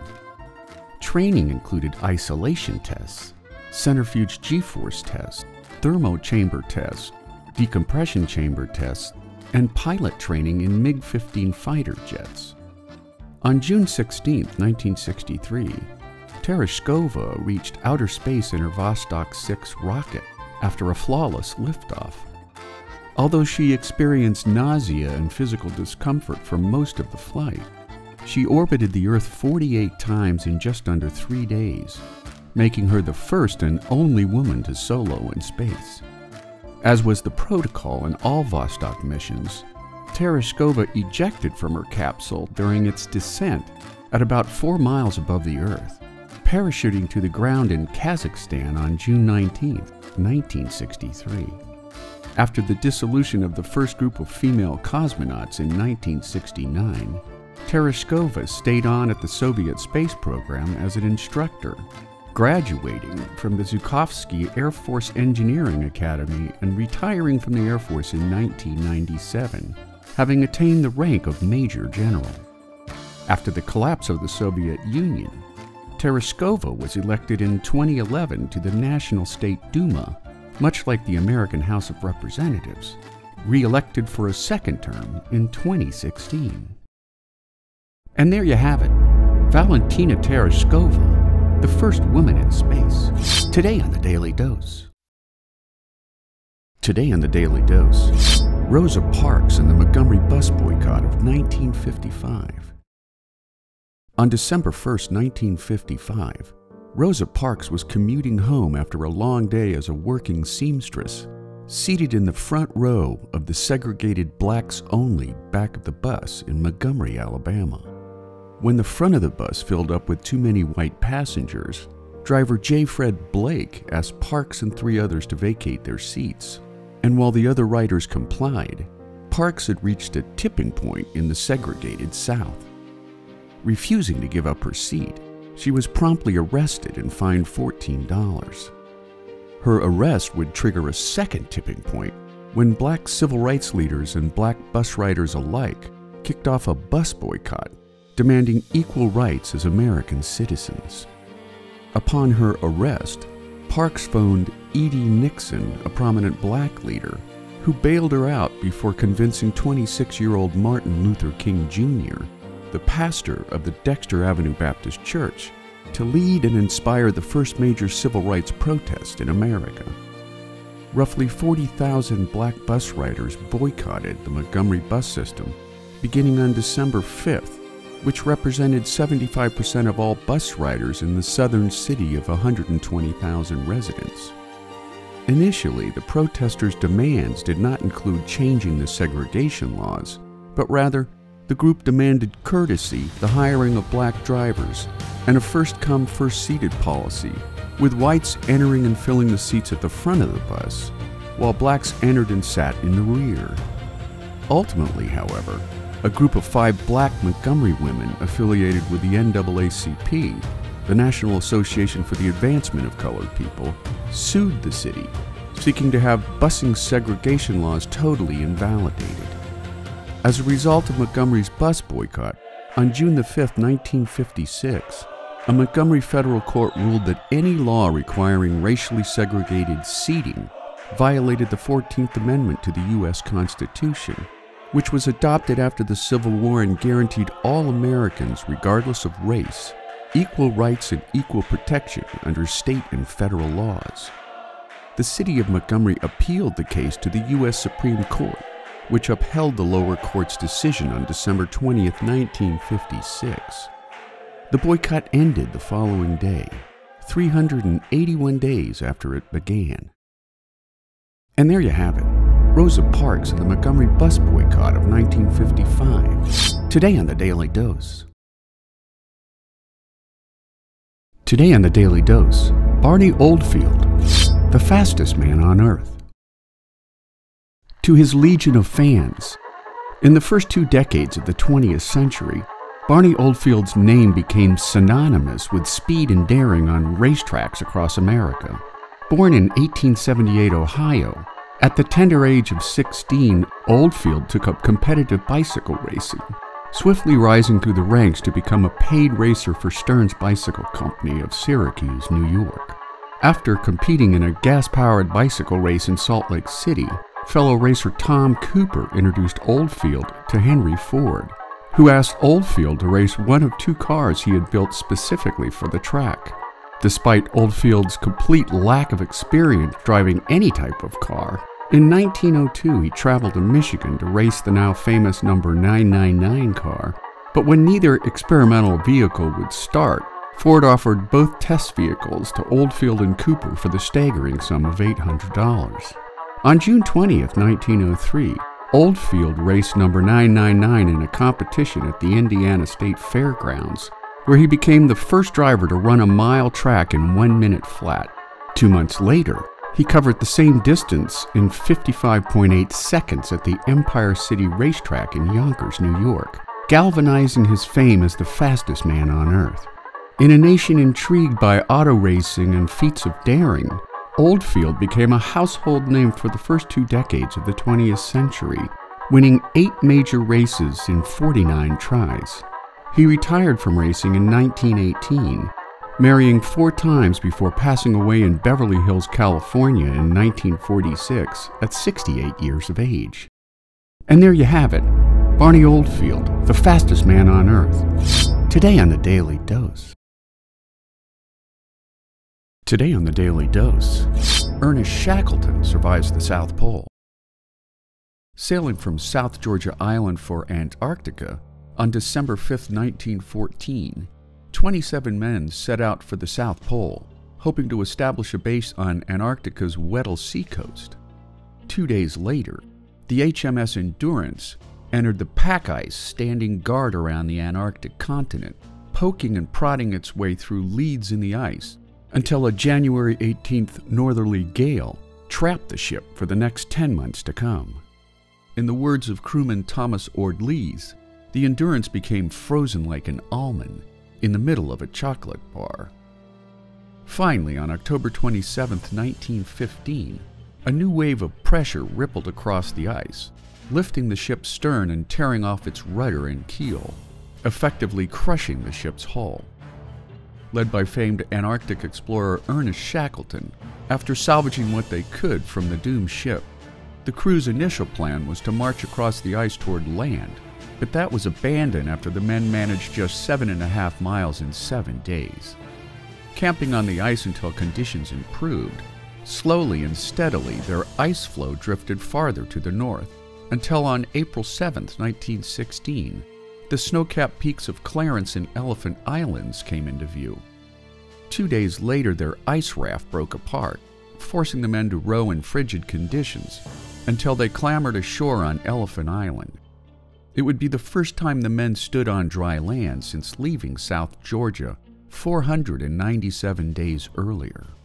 After 9 days of rest and recuperation, Shackleton and 5 others set out in one of Endurance's salvaged lifeboats, the James Caird, facing off with a 16-day voyage through monstrous swells and angry winds, bailing water and beating ice off the sails as they ventured 800 miles back to South Georgia Island. Blown off course by fearsome winds, Shackleton and 2 others set off on foot, climbing over mountains and sliding down glacier fields for 30 hours until they could reach help at the whaling station where they first departed. Meanwhile, the remaining crew hunkered down on Elephant Island, employing additional salvaged lifeboats to create what they called the Snuggery, surviving the bitter cold with ever-diminishing hopes of being rescued. After 2 failed attempts to navigate through the floes of pack ice, Shackleton procured a 3rd ship, the Yelko, and on August 30th, 1916, the saga of the Endurance and her crew came to an end. The men on the island were settling down to a lunch of boiled seal's backbone when they spied the Yelko just offshore. It had been 128 days since the James Caird had departed for help, ending 20 months of gutsy survival since the misadventure of the Endurance first began. And there you have it. Ernest Shackleton survives the South Pole. Today on the Daily Dose. Today on the Daily Dose, Louis Zamperini survives the unimaginable. Born in 1917, Louis Zamperini was a tough kid out of Torrance, California. A smoker by age 5, Louis was always getting into fights, while his favorite trick was stealing beer from bootleggers. When the chief of police and his high school principal tried to redirect the misguided youth into track and field, after a shaky start due to his long history of smoking, in 1934, Louis broke the world interscholastic mile record of 4 minutes 21 seconds, a record that would stand for the next 2 decades. Soon afterwards, the Torrance Tornado, as he was nicknamed, qualified for the 1936 Olympic Games, taking 8th place in the 5,000-meter race, but only after he ran the last quarter mile in just 56 seconds. The feat prompted a face-to-face meeting with Adolf Hitler, just 3 years before Nazi troops would blitzkrieg their way into Poland. After war broke out, Louis left USC and joined the Army Air Corps in the Pacific Theater, earning the nickname Lucky Louie after cheating death multiple times as a bombardier until his luck ran out on May 27, 1943. On a search and rescue mission 800 miles from land, his B-24 went down at sea, killing 8 crew members but sparing Louis, the pilot Russell Phillips, and tail gunner Francis McNamara. The survivors floated in a life raft for 27 days, surviving on albatross meat and small fish, including the livers of small sharks they caught by hand. On the 27th day at sea, their luck turned south yet again, when they were spotted by Japanese fighters. The 3 men were strafed in a 30-minute assault, but thinking the castaways were dead, the Japanese finally left them alone.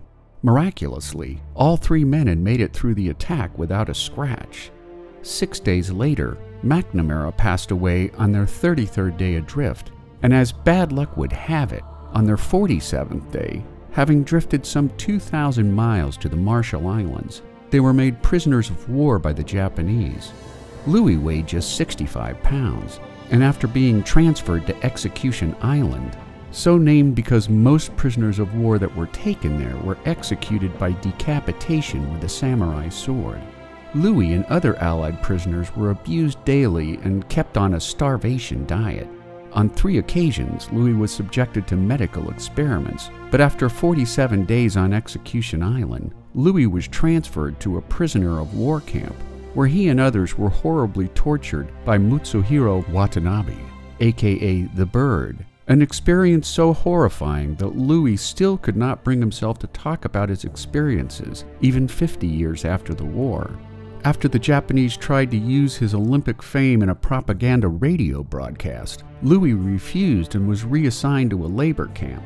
Out of spite, the Japanese transferred the Bird to Louis's camp, where the torture would begin anew. Freed at war's end, Louis married a Miami socialite and began drinking heavily as a way to chase the Bird and his memories of torture from his mind. With his marriage on the rocks, after his wife converted to Christ, Louis followed his wife's lead and converted as well. I made my confession of faith in Christ. I knew I'd forgiven them. I knew it. I knew I was through getting drunk, I was through smoking, and I had a whole new life now. And there you have it. The Torrance Tornado survives the unimaginable. Today on the Daily Dose. Today on the Daily Dose, Andrew Carnegie, the story of a self-made man.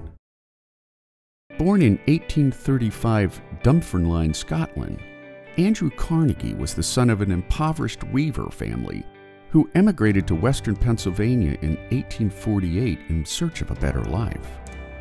At the tender age of 12, Andrew displayed his budding work ethic by taking a job as a bobbin boy, working 12 hours a day, 6 days a week for the Anchor Cotton Mills Company, earning the staggering wage of $1.20 a week, or $35 in today's currency. In 1849, after becoming an accomplished telegraph operator, Andrew's budding passion for education and reading was given a boost by Colonel James Anderson, who gave the young lad access to his personal library of over 400 volumes of books. The young prodigy was so grateful for the colonel's generosity, obliging Carnegie to make a personal resolution that if his future endeavors ever made him a rich man, he would give back to society so that other poor boys could follow in his footsteps as a self-made man. By the age of 24, Carnegie landed a job as the superintendent of the Western Division of the Pennsylvania Railroad, which gave him the financial wherewithal to invest in growing companies. In 1864, Carnegie was one of the early investors in the Columbia Oil Company, which yielded over $1 million in cash dividends in 1 year alone. The demand for iron weapons during the Civil War led Carnegie into the steel industry, which elevated him to industrialist stature by 1885. One of his two great innovations as a steel magnate was the adoption of the Bessemer process, which allowed the high carbon content of lesser-grade pig iron to be forged into high-grade steel. As a result of his innovation, steel prices plummeted, making his Bessemer steel the go-to source for the construction of rail lines, skyscrapers, and bridges. As a result, Carnegie Steel became the largest producer of steel in America, outputting more than 2,000 tons of high-grade steel per day. After selling Carnegie Steel to J.P. Morgan in 1901 for a whopping $304 million, Andrew Carnegie dedicated the last 18 years of his life to philanthropy, giving away over 90% of his wealth. With a net worth pegged at nearly $70 billion in today's currency, his contributions include Carnegie Hall in New York City and the Peace Palace or International Court of Justice in The Hague. He also founded the Carnegie Corporation of New York, which supported educational causes in the U.S. and later the world, as well as the Carnegie Endowment for International Peace, the Carnegie Institution for Science, and the Carnegie Trust for the Universities of Scotland. He also created the Carnegie Hero Fund, which provided financial assistance and recognition for Americans and Canadians who had performed extraordinary acts of heroism in civilian life, while also founding Carnegie Mellon University and the Carnegie Museums of Pittsburgh. And there you have it, Andrew Carnegie, a self-made man of the Gilded Age. Today on the Daily Dose.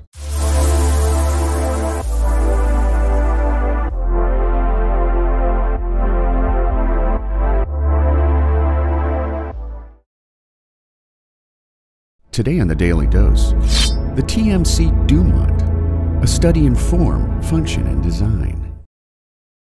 Looking like something ripped out of a science fiction movie, retired Formula One driver Tarso Marquis has created an incredibly sleek and low-profile motorcycle that sports an airplane engine with silver hubless wheels.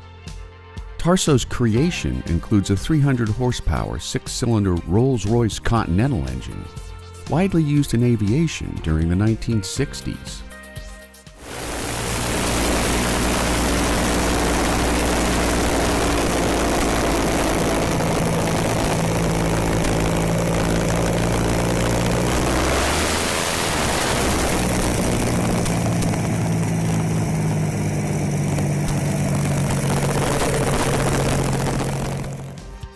While the engine draws the immediate attention of motorcycle enthusiasts, the wheels catch the attention of anyone who sees this most inventful of machines. Two massive 36-inch silver hubless wheels appear to be magically attached to the bike, giving the TMC Dumont an incredibly futuristic appearance. Adding to the outstanding performance of this machine of tomorrow is the bike's continuously variable transmission, or CVT, a transmission designed, developed, and manufactured uniquely for the Dumont. The CVT has no clutch or manual gear shifting, allowing the driver to simply roll the throttle to engage the bike, much like the operation of a scooter. The name Dumont is a tribute to Alberto Santos Dumont, who was a national hero in Brazil and believed by many Brazilians to have beaten the Wright brothers' historic 1903 flight at Kitty Hawk. How the bike drives on the street is a bit of a technological wonder, employing pivot points on the front suspension, which helps the rider navigate the bike through turns. While Tarso had conceived and continuously refined the Dumont for the preceding 15 years, the TMC Dumont made its debut at Daytona Bike Week 2018, where the futuristic machine won Best in Show over hundreds of competing motorcycles. And there you have it.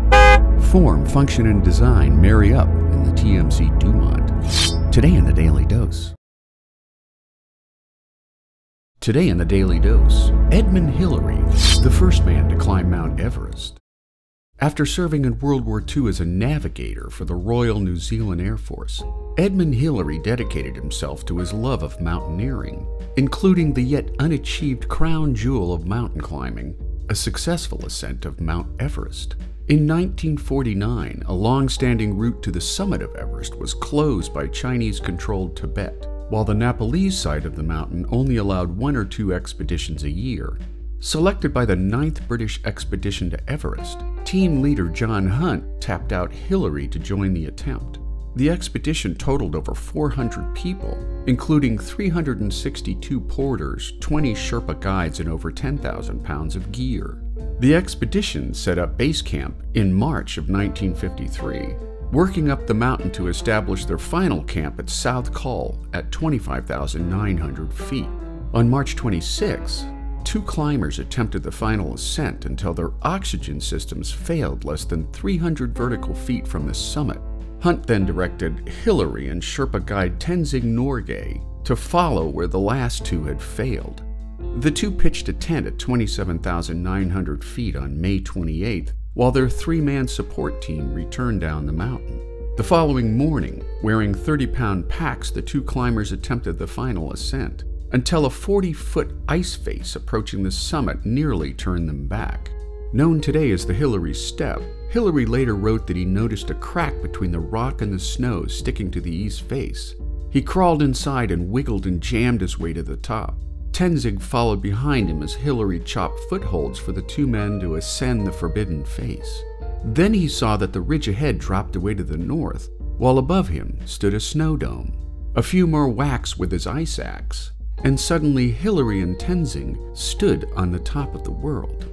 Tenzing left chocolates at the summit as an offering to Hindu gods, while Hillary left a crucifix given to him by John Hunt. Their descent down the mountain was a treacherous one, since drifting snow had covered their tracks. When they finally made their way down to South Col, the first person they met was George Lowe. "Well, George," said Hillary, "we knocked the bastard off." Hillary would later go on to reach the South Pole in 1958, followed by the North Pole in 1985 in the company of Neil Armstrong, the first man to walk on the moon. Hillary would be the first person to reach both poles, as well as the successful ascent of Everest. And there you have it, Edmund Hillary, the first man at the top of the world, today on the Daily Dose. Today in the Daily Dose, the forgotten genius of Charles Scott Sherrington. Considered the patriarch of the human central nervous system, Charles Scott Sherrington's life seems to have been lifted out of a 19th century boy's adventure novel. He played soccer for Ipswich Town while still in school, then laid down a distinguished rowing career while studying at Cambridge. After graduating in 1885, he studied bacteriology under the now famous Robert Koch, then began varied and quite seminal work on an extraordinary range of topics, including tetanus, diphtheria, bacteriology, hematology, cholera, and industrial fatigue. Along the way, he proposed the law of reciprocal innervation, which remains the best explanation to date on how muscles work.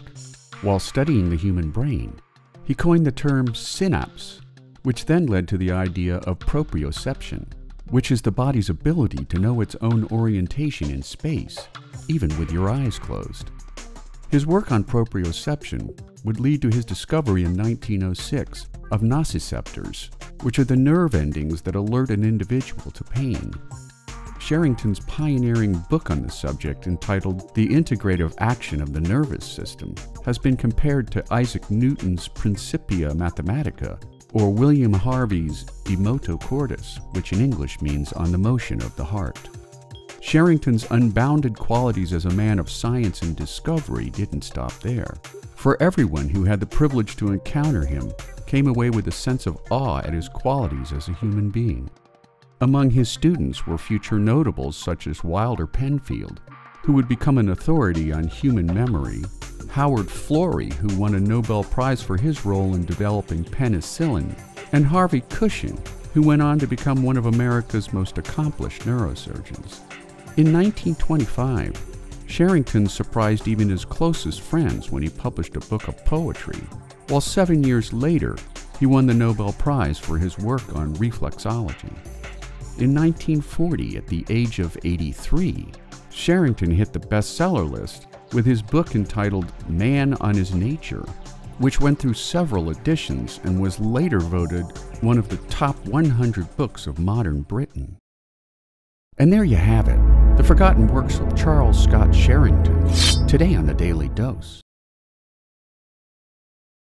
Today on the Daily Dose, Ben Franklin's Postal Service spawns an American Revolution. By the still tender age of 31, Ben Franklin had already built a prosperous business as a printer, shopkeeper, and publisher of the Pennsylvania Gazette, not to mention the author of the wildly successful Poor Richard's Almanac.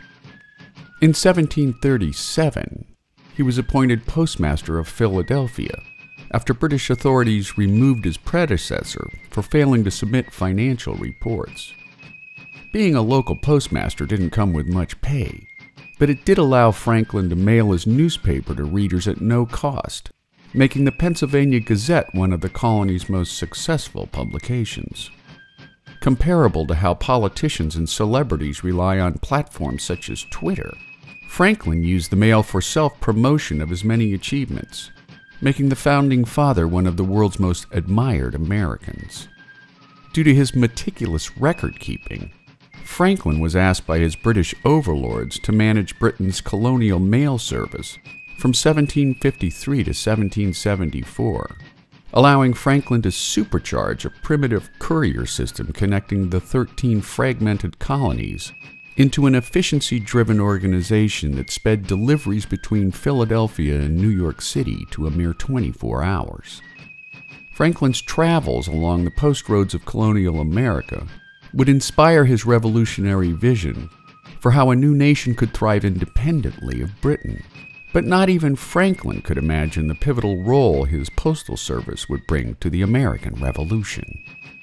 By the early 1770s, Franklin's fellow patriots had organized underground communication networks, the Committees of Correspondence, followed by the Constitutional Post, that allowed the Founding Fathers to talk treason behind the backs of their British rulers.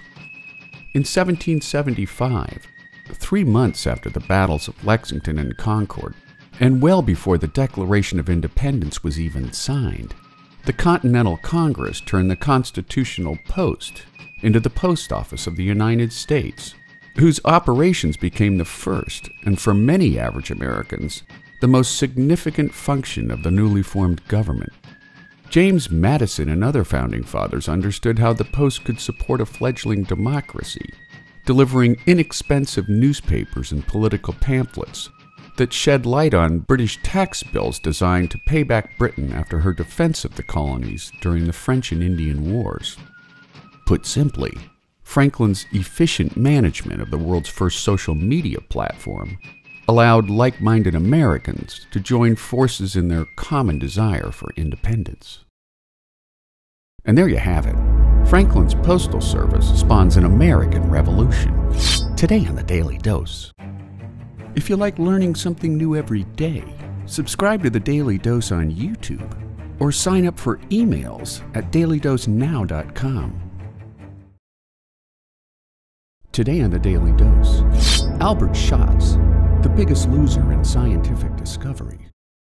After Alexander Fleming's discovery of penicillin in 1928, the world of science and medicine still had no defense against gram-negative bacteria.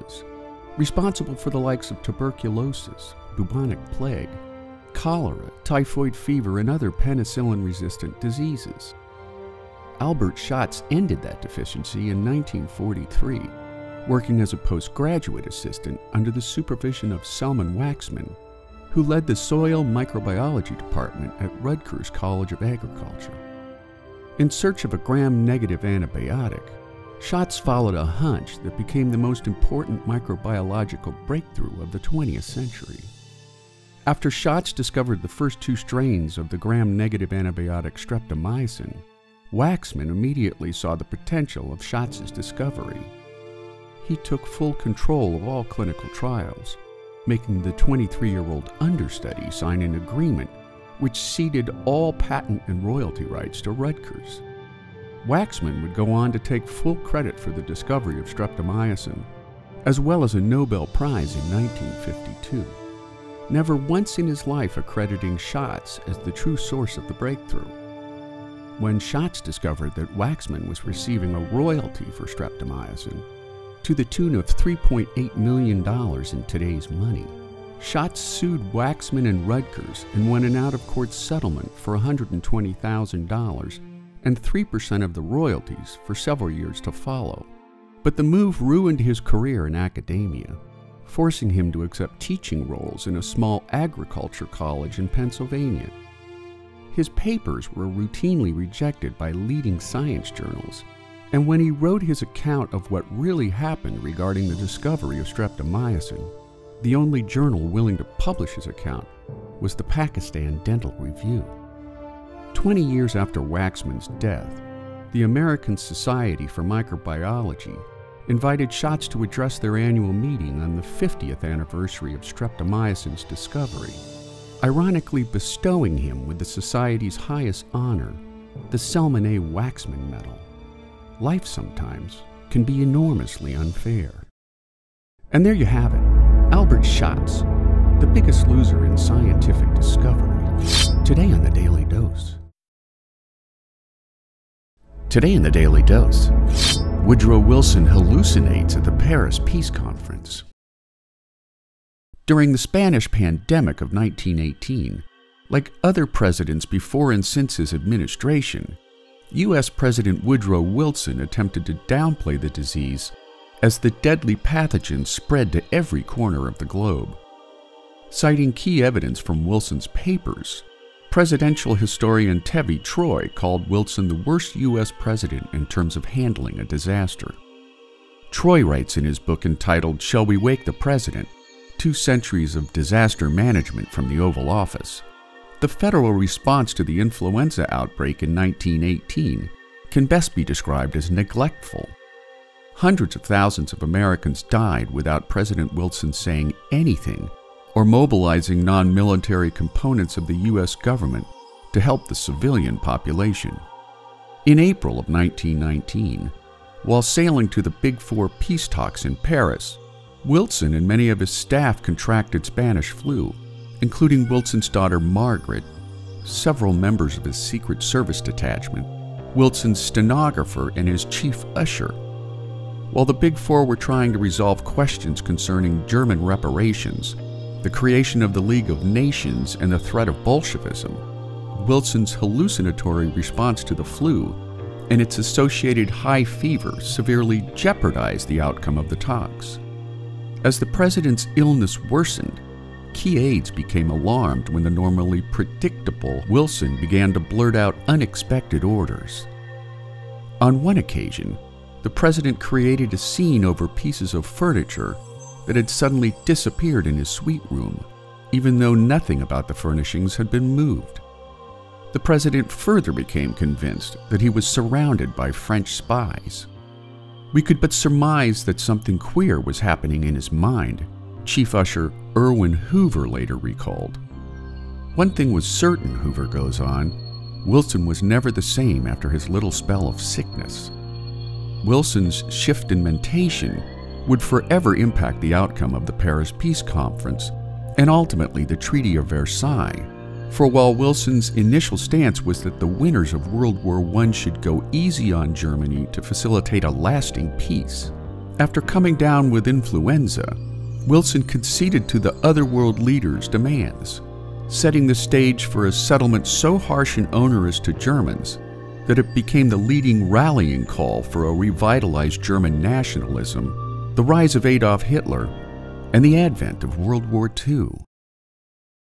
And there you have it. Spanish flu destroys a sitting president's mind. Today on the Daily Dose. Today in the Daily Dose, an African slave brings smallpox relief to the American colonies.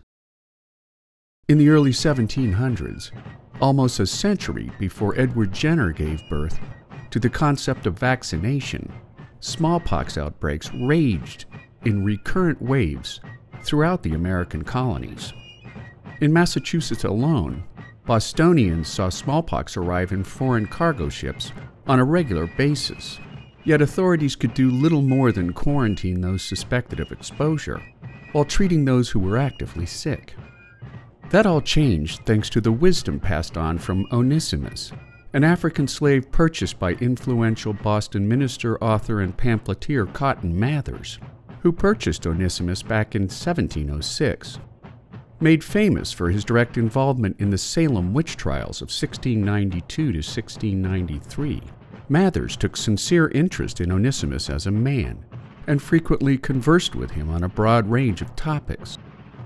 During what would become the worst smallpox outbreak in Boston's history, in 1721, when nearly half of Boston's population was stricken by the disease, Mathers asked Onesimus if he had ever had smallpox back in Africa. Onesimus responded by telling Mathers about the practice of variolation, which was widely practiced by Africans and Asians at the time to control the transmission of infectious diseases. Onesimus went on to explain how physicians would collect discharge from the open sores of smallpox patients, delivering a small amount of exudate into an incision made on a healthy person's arm, thereby stimulating that person's immune system to sufficiently defend itself against an all-out exposure to the smallpox virus known today as variola major. Mathers began researching variolation, soon discovering that the practice was so effective in conferring immunity that African slaves sold in Massachusetts at the time were deemed to be more valuable if they bore the scar of variolation. When Mathers proposed variolation to the Boston public at large, pushback was swift and oftentimes personal, as townsfolk accused Mathers of tampering with God's judgment. That is until physician Zabdiel Boylston inoculated his own son and the slaves in his possession. When the good doctor shared his results, 1 death out of 40 patients, opposed to 1 death out of 7 in the unvariolated general public, Puritan Bostonians began to shelf the religious dogma in favor of the added protection of smallpox variolation. And there you have it. Onesimus sheds wisdom on the American colonies. Today on the Daily Dose, get your nerd on with the Daily Dose and learn something new every day. Subscribe to the Daily Dose on YouTube or sign up for emails at dailydosenow.com.